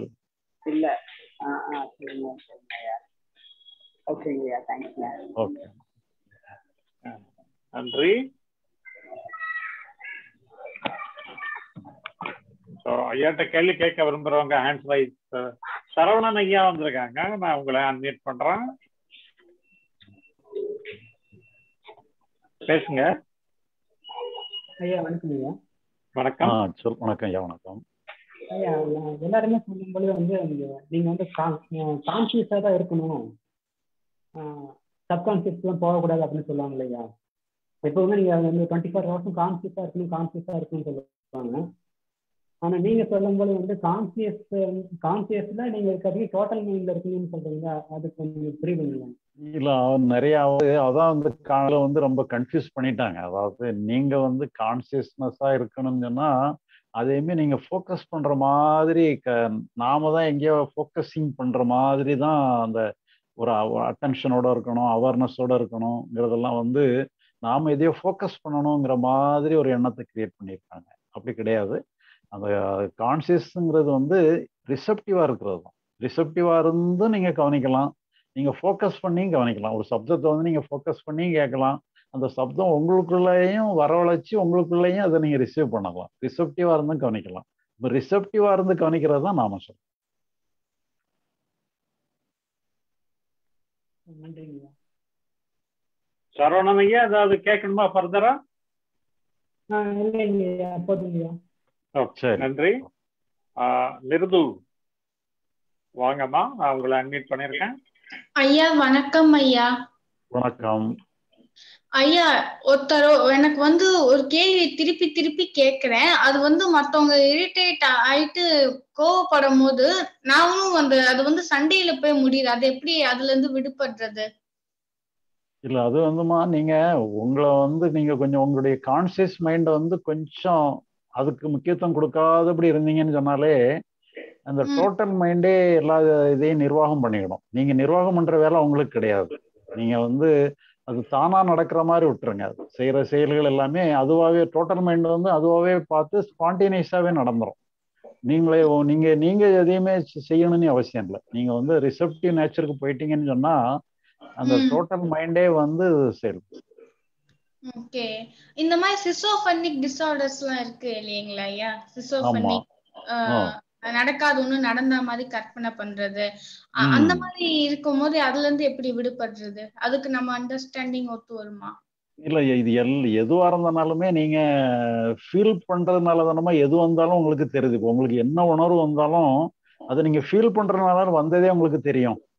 ஆமா. அதை நீங்க வர்றது எல்லாத்தையும் முதல்ல ரிசீவ் பண்ற கெப்பாசிட்டி முதல்ல டெவலப் பண்ணிக்கிடுங்க.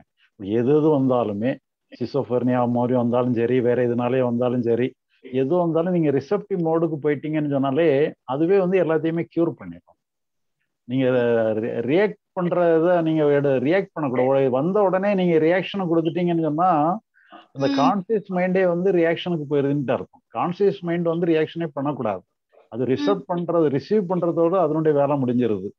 அது ஆக்ட் பண்றது, இது பண்றது, ஃபேஸ் பண்றதெல்லாம் டோட்டல் மைண்ட் பார்த்துக்கணும். நீங்க உங்களுக்கு வேலை இல்லை.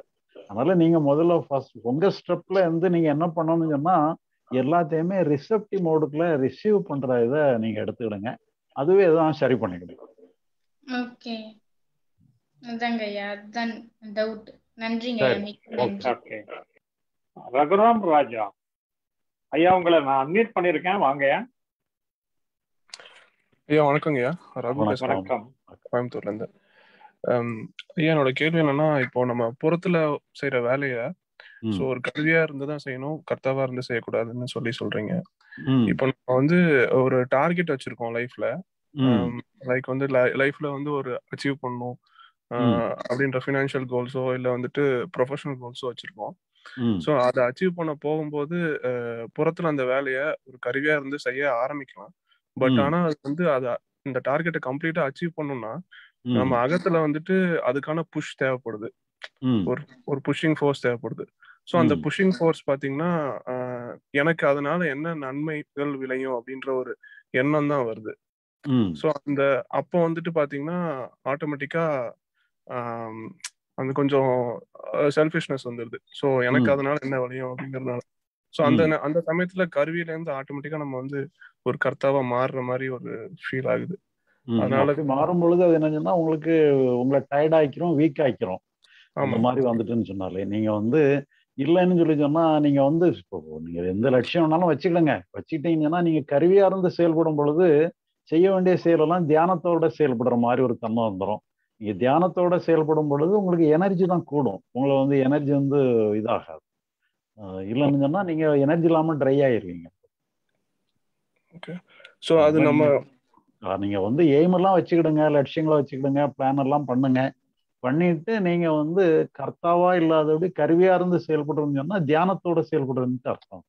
வெறும் கருவியான்னு சொன்னா நம்ம வந்து ஒரு உப்பு சப்பு இல்லாம செயல்படுறதுங்கிற மாதிரி புரிஞ்சுக்கிடக்கூடாது. கருவியா இருந்து செயல்படுறதுங்கிறது தியானத்தோட செயல்படுறது. சரிங்க. அப்போ நம்ம மனசுல வர எண்ணங்கள் இந்த நான் இதனால என்ன விளையும் அப்படிங்கிற எண்ணம் வந்தாலும் சரி வந்துட்டு போகுது அப்படின்னு சொல்லி விட்டுறதுதான் நல்லது. ஆமா, அதான் நீங்க செய்யற வேண்டிய இதுல வந்து அந்த எண்ணங்கள் வர்றது கூட அந்த கான்சியஸ் மைண்டுங்கிறதே வந்து தோன்றி மறையக்கூடிய ஒரு தற்காலிகமான ஒரு இயக்கம். அதனால அதை பத்தி என்னென்னலாம் வரட்டும் வந்துட்டு போட்டுன்னுட்டு விட்டுட்டு எதை என்ன இது பண்ணணுமோ அந்த டோட்டல் மைண்டே பார்த்து அது எனர்ஜியை கொடுத்துக்கிடும். தேவையான ஒரு எனர்ஜி அந்த நேரத்தில் எனர்ஜெட்டிக்காக செயல்பட வேண்டிய ஒரு நேரத்தில் டோட்டல் மைண்டே வந்து எல்லாம் செயல்பட்டுருக்கும். அதனால நீங்க வந்து டோட்டல் மைண்டுக்கு சப்மிட் பண்ணிடுங்க. சப்மிட் பண்ணிட்டு கருவியா இருந்து செயல்படும். ஓகேங்க. ஒரு வேலையை வந்து அந்த கருவியா இருந்து செயல்பட்டா மட்டும் போதும், அந்த கவனம் மட்டும் இருந்தா போதும். ஆமா. சரிங்க. ரொம்ப நன்றிங்க. நன்றி. வேற ஐயாட்ட கேள்வி கேட்க விரும்புறவங்க ஆன்சரைஸ் ஆப்ஷன் யூஸ் பண்ணுங்க.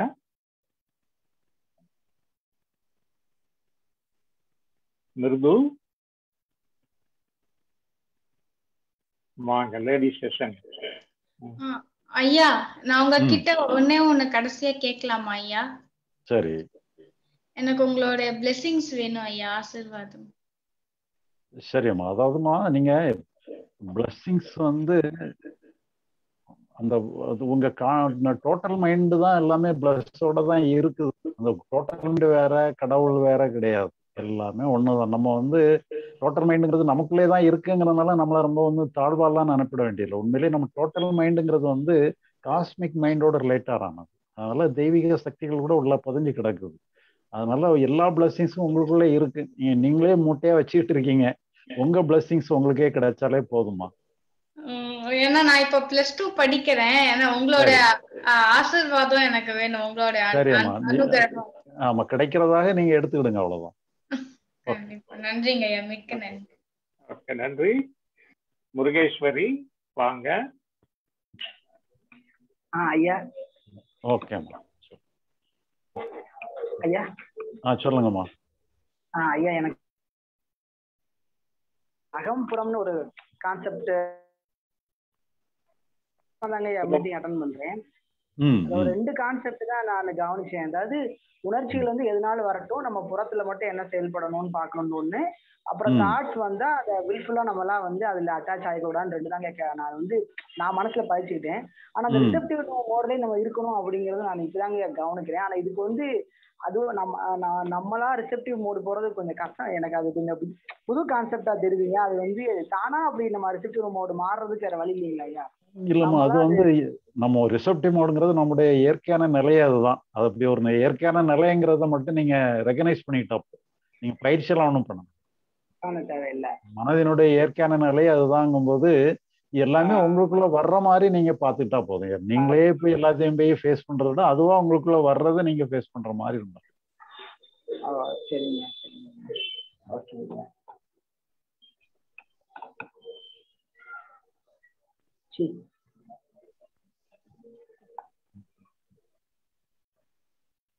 ஐயாட்ட கேள்வி கேட்க விரும்புறவங்க ஹேண்ட் ரைஸ் ஆப்ஷன் யூஸ் பண்ணுங்க. மார்னிங் ஞான புரிதல், இப்போ அகம்புறம்.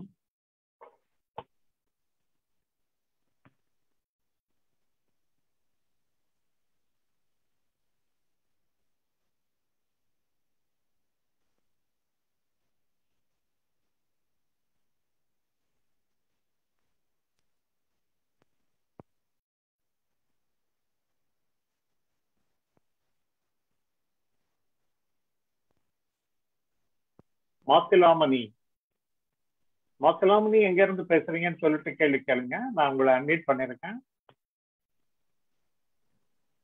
வாழ்க வளமுடன். நான் திருச்சியில இருந்து பேசுறேன். வாங்க. நன்றி. ஞானத்துக்கும் அறிவுக்கும் ஏதாவது வித்தியாசம் இருக்கா? அறிவும் வருது, அறிவு தான் நான் ஞானம்னு இது வரைக்கும் நான் நினைச்சிட்டு இருக்கேன். இந்த அறிவுங்கிறது வந்து ஞானத்தை விட்டு வேறுபடுதா? அதாவது நீங்க அறிவை வச்சுதானே புரிய முடியும். நீங்க ஞானம்ங்கிறதே ஒரு முடிவுக்கு வர்றதுதான். நம்ம ஒன்றும் செய்யறதுக்கு வேலை இல்லைன்னு முடிவு எடுக்கிறது எது முடிவு எடுக்கும்? அறிவு தானே முடிவு எடுக்க முடியும். அறிவினுடைய விளைவாக எடுத்துக்கலாம். அறிவினுடைய ஞானம் மட்டுமே அறிவினிட்டு அர்த்தம் இல்லை. அறிவினுடைய ஒரு முடிவு, இப்படி ஒரு முடிவு எடுக்கிறது பேரு அறிவு. பல முடிவு எடுக்கலாம், ஒரு பிரச்சனையும் கொண்டு வரலாம், முடிவும் எடுத்து தீர்வும் கொடுக்கலாம். அதனால அறிவினுடைய ஒரு முடிவு வந்து ஞானம். புரியல எனக்கு. அதாவது அறிவுங்கிறது வந்து நம்மளோட சப்கான்ஷியஸ், அதாவது பஞ்சதன் மாத்திரையில இருந்து கிடைக்கிற ஒரு சில அனுபவங்களை வச்சுட்டு நம்ம வந்து அறிவு செயல்படுதுன்னு சொல்லிட்டு தான் நான் படிச்சிருக்கேன். இல்ல, அந்த அறிவுல நீங்க நிறைய முடிவு எடுக்கலாம்ல. அறிவுல வந்து எப்படி எல்லாமோ முடிவு எடுக்கலாம் தானே? ஆமா, பல பேர் முடிவுல வந்து ஒரு வகையான முடிவுக்கு பேரு ஞானம். அது வந்து நமக்கு வந்து சாதகமான முடிவுங்கிறது நம்ம மனசு ஏத்துக்கிட்டாதான் அது வந்து நல்ல முடிவா இருக்கும். இல்லைன்னா அது வந்து கெட்ட. இல்ல, இப்ப இங்க நாம வந்து ஞானம்ங்கிறது எதை சொல்றோம்னு சொன்னா, நீங்க அகத்தளவுல எந்த முயற்சியும் பண்ண தேவையில்லன்னுட்டு ஒரு முடிவுக்கு வரீங்க பாத்தீங்களா? அது ஒரு இன்டலெக்சுவல் கன்க்ளூஷன் தானே. அது அந்த இன்டலெக்சுவல் கன்க்ளூஷன் எடுக்கிறது எது?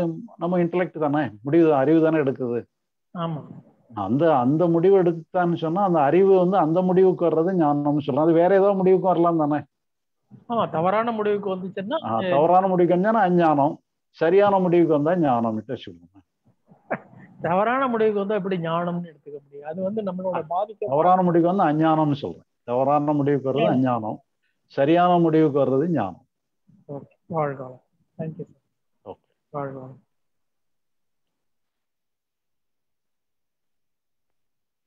கேள்வி கேட்க விரும்புறவங்க ஹேண்ட் ரைஸ் ஆப்ஷன் யூஸ் பண்ணுங்க.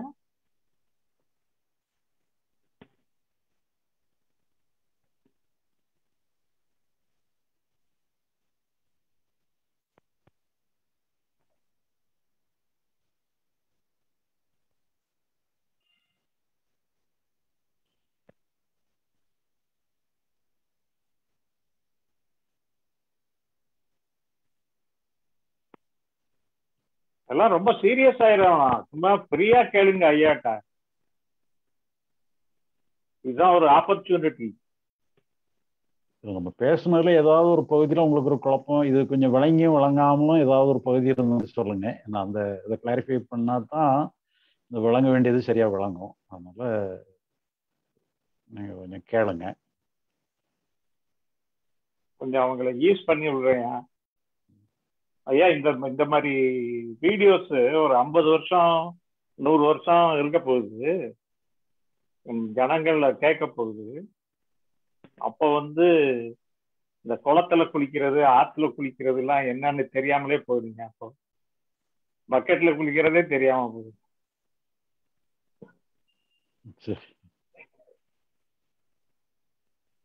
வாங்க, இப்ப ஐயாட்ட கேள்வி கேட்க விரும்புறவங்க ஹேண்ட் ரைஸ் பண்ணிக்கங்க.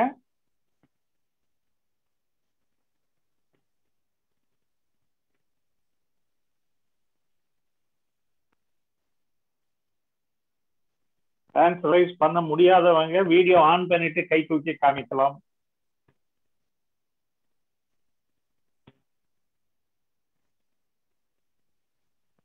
முருகேஸ்வரி வாங்க. ஹலோ ஐயா. சொல்லுங்கம்மா. எனக்கு இன்னொரு டவுட்டு. என் ஃப்ரெண்டு கூட சொல்றாங்க, இப்ப ஐயாவோட கான்செப்ட்ஸ்மே புரிஞ்சுக்கிட்டவங்க பாத்தீங்கன்னா நிறைய இதுக்கு முன்னாடி நிறைய இந்த ஞானத்தை தேடி நிறைய அவங்க கிளாஸஸ் அந்த ஆன்மீக தேடல இருந்து நிறைய இடத்துல அந்த மாதிரி போய் ஒரு அனுபவம் ஏதோ ஒரு கொஞ்சம் அதை நோக்கி அவங்க நிறைய ஏதோ ஒரு விதத்துல அவங்க மனசை ஏதோ பக்குவப்படுத்திருப்பாங்க. ஏதோ முயற்சி எடுத்ததுனால இந்த கான்செப்டை ஈஸியா அவங்களால புரிஞ்சுக்க முடியும். மற்றபடி எல்லாருக்கும் அது ஈஸியா விளங்காது அப்படின்னு சொல்லி ஒரு வார்த்தை சொல்றாங்கயா. அது அதான் மொத்தத்துல இது எளிமையான விஷயம்தான். பட் இருந்தாலும் உங்களுக்கு சில பேக்ரவுண்டு தேவை இருந்ததுனாலும் அது கொஞ்சம் ஈஸியா வழங்குறதுக்கு நல்லா இருக்கும். அல்லது உங்களுக்கு வாழ்க்கையில நிறைய பிரச்சனைகளோட இருக்கணும். அல்லதுன்னு சொன்னா நீங்க ஏற்கனவே நிறைய கொஞ்சம் தேடுதல்களோட சில முயற்சிகளோட இருந்தீங்கன்னா நம்ம சொல்றத பிடிக்க முடியும். மற்றபடி இங்க நீங்க ஒன்றும் செய்யறதுக்கு ஒன்றும் இல்லைன்னு நம்ம ஈஸியா சொல்லிடுறோம். ஆனா நம்ம மனசு அதை ஏற்றிட முடியாது. நம்ம மனசு எதையோ எதிர்பார்த்து ஒரு விளைவை எதிர்பார்த்துக்கிட்டே இருக்கும். அப்போ அவங்களுக்கு கொஞ்சம் இதை ஏற்றுக்கிடுறது கொஞ்சம் கஷ்டமா கூட இருக்கலாம். அதனால அவங்க ஏற்கனவே போய் பார்த்து சில அனுபவங்கள் பட்டாங்கன்னு சொன்னா அவங்களுக்கு இதை கொஞ்சம் பிக்கப் பண்றதுக்கு ஈஸியா இருக்கும். மற்றவங்களுக்கு கொஞ்சம் கஷ்டம் தான். இல்லைன்னா அவங்க வாழ்க்கையில நிறைய பிரச்சனைகளை சந்திச்சவங்களா இருக்கும். பிரச்சனைகள் உள்ளவங்களுக்கு அந்த பிரச்சனைக்கான தீர்வாகவும் இது ஈஸியா அமைஞ்சிடும். அது பிரச்சனைகள் கண்டிப்பா 90% பேர் மக்களுக்கு பிரச்சனைகள் இருக்கதாங்க செய்யுது. அதான் பிரச்சனையோட இருக்கிறவங்களுக்கு இது ஈஸியா விளங்காது. அதனால நம்ம ஆன்மீகத்துல நிறைய தேடுதல் தான் இருக்கணும்னு அவசியம் இல்லை. வாழ்க்கையில பிரச்சனையில இருந்து அந்த இப்படி விடுபடுறதுங்கிற ஒரு தேடுதலோட இருந்தா கூட போதும். உண்மையாதாங்க. எனக்கெல்லாம் அந்த இதுதான் நிறைய மனசளவுல வெளியில புறத்துல திரும்புறதுல மனசுல ரொம்ப துன்பப்பட்டதுனால நிறைய அதை போக்குறதுக்காக நிறைய ஆன்மீகத்துக்கு போனேன். ஆனா நான் ஒன்றும் புரிஞ்சுக்கிடல. ஆனா இது எனக்கு இது என்னமோ சொல்றது இருக்கிறதுலே ரொம்ப வைரம் மாதிரி அதனுடைய மதிப்பு தெரியுது. இது எவ்வளவு ஒரு எளிமையான ஒரு விஷயமா இருக்கு. ரொம்ப அதுவும் நீங்க எதுவுமே காசு பணத்தெல்லாம் அது யார்ட்டையும் வாங்கி சொல்லி தரவும் இல்லை. அந்த நோக்கமும் இல்லை, அந்த மணி நோக்கமும் இல்லாம ரொம்ப இதாகவும் சொல்லி கொடுக்குறீங்க. ஈஸியாகவும் இருக்குங்கிறது தெரியுது இல்லையா. ஆனா எங்க மனசு கொஞ்சம் அதை புரிஞ்சுக்கிறது கொஞ்சம் கஷ்டப்படுது.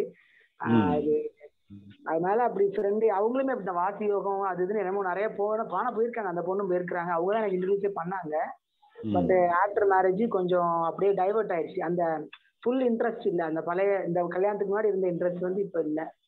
அதனால ஆனா வீடியோஸ் பாக்குறாங்க, டெய்லி பாக்குறாங்க. ஆனா அந்த புரிதல் அவங்களுக்கு வரலைங்கிறாங்க. எனக்கு முன்னாடியே அவங்க அட்டன் பண்ணி வைக்கிறாங்க. உங்களை பத்திலாம் நீங்க 10 வருஷத்துக்கு முன்னாடி 5-6 வருஷத்துக்கு முன்னாடி ஹீலர் பாஸ்கர் ஐயா ப்ரோக்ராம்லயே உங்களை பாத்துருக்காங்களாம் ஐயா. அவங்க அப்பயே பாத்துருக்காங்களாம். அப்புறம் உங்களோட இது நிறைய பாத்துருக்காங்க, மீட்டிங் எல்லாம் அட்டன் பண்ணிருக்காங்களாம். ஆனா அந்த இன்ட்ரெஸ்ட் போயிடுச்சா என்னன்னு தெரியல. அவங்களுக்கு இந்த புரிதல் வரலன்றாங்க. ஆனா கேட்டா நிறைய இதுக்கு முன்னாடி நிறைய யோகா நிறைய ஆன்மீக தேடல் இருந்தவங்க நிறைய இதை பயிற்சி பண்ணி இந்த ஐயாவோட கான்செப்ட் கேட்டா ஈஸியா இருந்திருக்குமோ என்னமோ அப்படி ரீசன் சொல்றாங்க. ஆனா அப்படி இல்லாம எல்லாம் கொஞ்சம் அப்படியும் இல்லாம நிறைய பேர் புரிதலுக்கு வந்திருக்காங்க தானே. மற்ற கிளாஸ் எல்லாம் போகாம வைக்காம டைரக்டா உங்க இதை கேட்டா கூட புரிதல் வரதானங்க. அப்படி நிறைய பேர் வந்திருக்காங்க. இப்ப அவங்களையுமே கூட நேரில் கூட பேச சொல்லுங்க, என்ன ப்ராப்ளம்ங்கிறத கேட்போம். சரிங்கய்யா சரிங்கய்யா, தேங்க்ஸ்ங்கய்யா. ஓகே.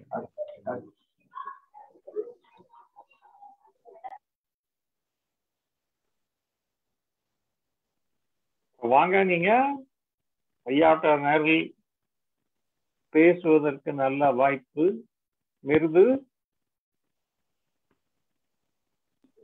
ஐயா எனக்கு இன்னொரு டவுட், இன்னொரு கன்ஃபியூஷன் இருக்குங்க ஐயா. தர்மம் அதர்மம்னு சொல்றாங்க இல்லைங்களா?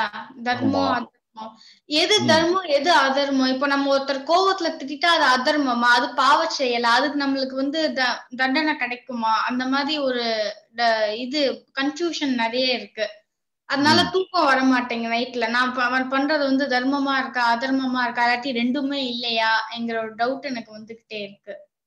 அதாவதுமா, முதல்ல வந்து நாம ஏதோ ஒரு வகையில நம்ம வந்து சண்டை போடுறதுங்கிறது ஒண்ணு, அன்பு செலுத்துறதுங்கிறது ஒண்ணு.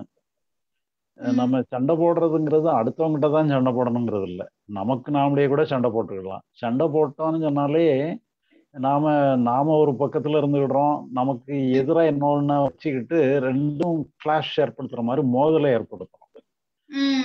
அதே நேரத்தில் எல்லாத்தையுமே நீங்க ரிசப்ட் எல்லாத்தையுமே ஏற்றுக்கொள்ற மோடுக்கு வந்துட்டீங்கன்னு சொல்லி சொன்னா எல்லாமே ஒன்னாயிருது, மிக்ஸ் ஆயிருது.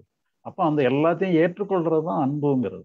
அன்புல வந்து எல்லாமே மாற்றம் அடையும், இது தானாவே மாற்றம் அடையும். நம்ம சண்டை போட்டு இது மாற்றம் அடைக்கிறத ஏற்படுத்துறத விட எல்லாத்தையும் ஏற்றுக்கொண்டு அரவணைக்கிறது மூலமா மாற்றம் ஏற்படுத்துறது நல்ல மாற்றமா இருக்கும். அதனால இந்த சண்டை போடுற மோடுல இருந்து ஏற்றுக்கொள்ற மோடுக்கு நீங்க அப்படியே கொஞ்சம் மாறுறதுக்கு கொஞ்சம் கொஞ்சமா முயற்சி பண்ணுங்க. அப்போ இப்போ கோவம் வந்து திட்டுறது வந்து தர்மமா அதர்மமா? கோவம்ங்கிற ஒரு உணர்வு வந்து இப்போ பாருங்க, நீங்க கோபம்ங்கிறது எங்க இருந்து? சண்டை போடுறதுக்கு தானே கோபம் வருது.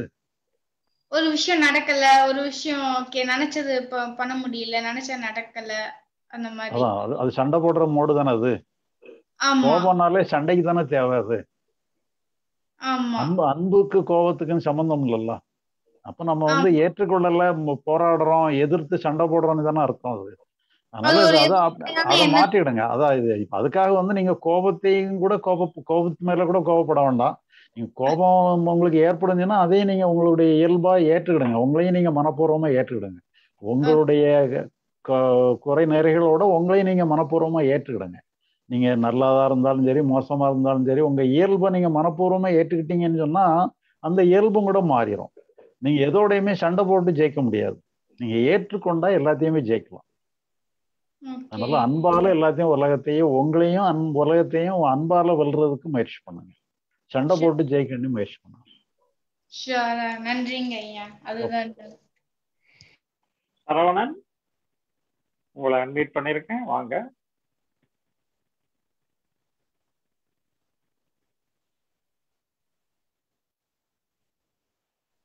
சரவணன் ஐயா, நீங்க அன்மியூட் பண்ணிட்டு பேசலாம் ஐயா. அதுதான் ஐயா. வணக்கம் ஐயா. வணக்கம். இன்ட்ரடக்ஷன்ல சொல்லும்போது நீங்க 18 வயசுல தொடங்கி கிட்டத்தட்ட 40 வருஷம் கழிச்சு தான் உங்களுக்கு ஞானம் கிடைச்சதா சொன்னாங்க. கிட்டத்தட்ட உங்களுக்கு வந்து அந்த 40 எண்ணங்கள் மறைவதற்கு 40 வருஷம் ஆயிடுச்சுங்களாங்க ஐயா? இல்ல இந்த 40 இந்த கிட்டத்தட்ட ஞானம் கிடைச்சப்ப உங்களுக்கு எண்ணங்களே இல்லையா? இந்த ஒரு எண்ணங்களே இல்லாம இருக்கிறதெல்லாம் கூட அதெல்லாம் அனுபவங்கள் தான். அது கூட ஒரு வகையான அனுபவங்கள் தான். நீங்க ஒரு எண்ணமே இல்லாத ஒரு நிலைக்கு போறதுங்கிறது ஒரு அனுபவம் தான். அது எல்லாம் வேற, அதெல்லாம் கூட யோகாவோட சேர்ந்தது. நம்ம ஞானம்ங்கிறது என்னன்னு சொன்னா, நம்ம ஒன்றும் தேவையில்லைன்னு சொல்லி நீங்க முடிச்சிட்டீங்கன்னு சொன்னா மனசு வந்து அதுவா இயங்கும். அதுவா இயங்குன்னு சொன்னா அது எண்ணத்தோட இயங்கினாலும் சரி, உணர்ச்சியோட இயங்கினாலும் சரி, எதுவா இயங்கினாலும் சரி, அது ஒரு ஃப்ரீ ஃப்ளோவில் இயங்க ஆரம்பிச்சிடும். அதனால நம்ம எண்ணமே இல்லாம இருக்கிறது அதெல்லாம் கூட ஒரு யோகாவோட சேர்ந்தது. அப்படியெல்லாம் கூட இருக்கலாம். எந்த தாட்டுமே இல்லாம கூட இருக்கலாம். இப்ப நாமளுமே என்னன்னு சொன்னா நல்ல தூக்கத்துல வந்து எந்த எண்ணமுமே இல்லாம தானே இருக்கிறோம். அது இயற்கையாவே ஒவ்வொருத்தருக்குமே ஏற்படத்தானே செய்யுது. அதெல்லாம் பெரிய விசேஷமான நல்ல கிடையாது.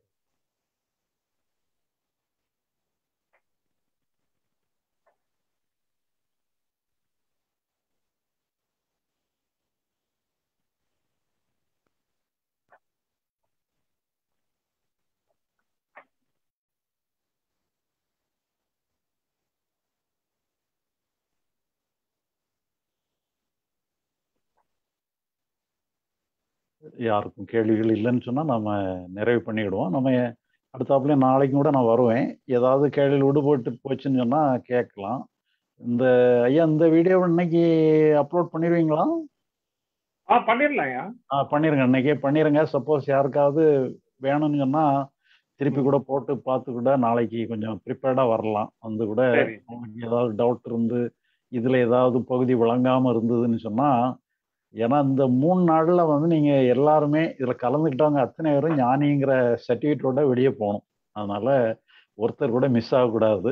அதனால நீங்க இன்னொரு இடம் கூட போட்டு பாருங்க. இதுல ஏதாவது விளங்கின பகுதி விளங்காத பகுதி ஏதாவது இருந்துன்னு சொன்னா நீங்க அதை கூட குறிச்சு வச்சுக்கிடுங்க. வச்சுக்கிட்டு நாளைக்கு கூட நீங்க கேளுங்க, கிளாரிஃபை பண்ணுங்க.